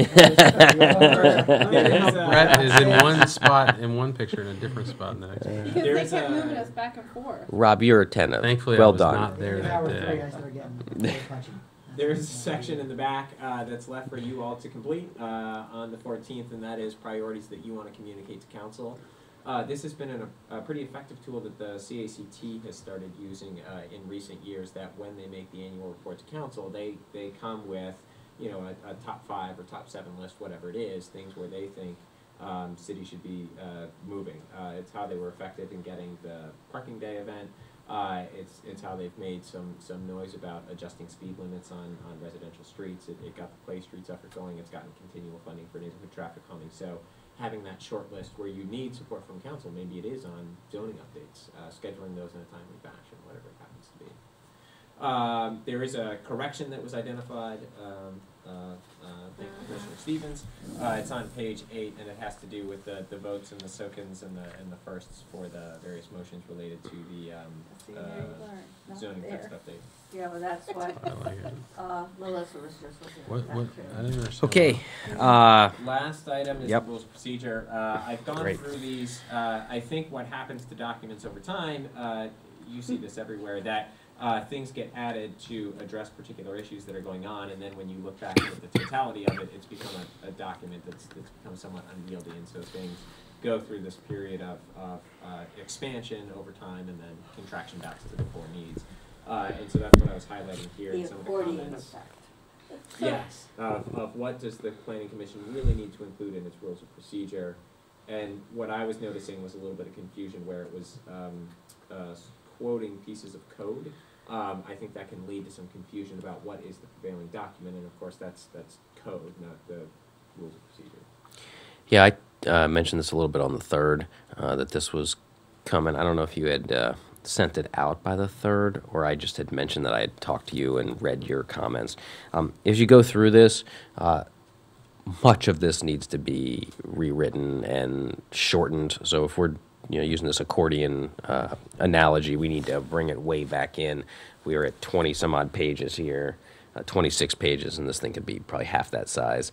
I mean, I've been on the commission for 10 years, so I'm definitely play a role in this, but sort of got a little full of ourselves in terms of what we need to put in our rules and procedures, as opposed to letting the actual documents do what they were supposed to do. We just kept throwing it in here and throwing it in here, and it's time to make some big adjustments. So you'll see almost the whole document is highlighted by Paul that says delete all. Delete superfluous. Not all the purples delete. Some of No. Some of it is review. I think there are some good, I think this is, the rules of procedure, one of the things I look at is this helping citizens engage and understand the important work that the Planning Commission's doing, and understand how to communicate with the group and what is in the Planning Commission. And having some standards of procedure, I think, is good. Need, absolutely. It gives people consistency and what they know what to expect and what the role of the commission. Yeah, we've Yeah, just this covered is- it. It's just gone.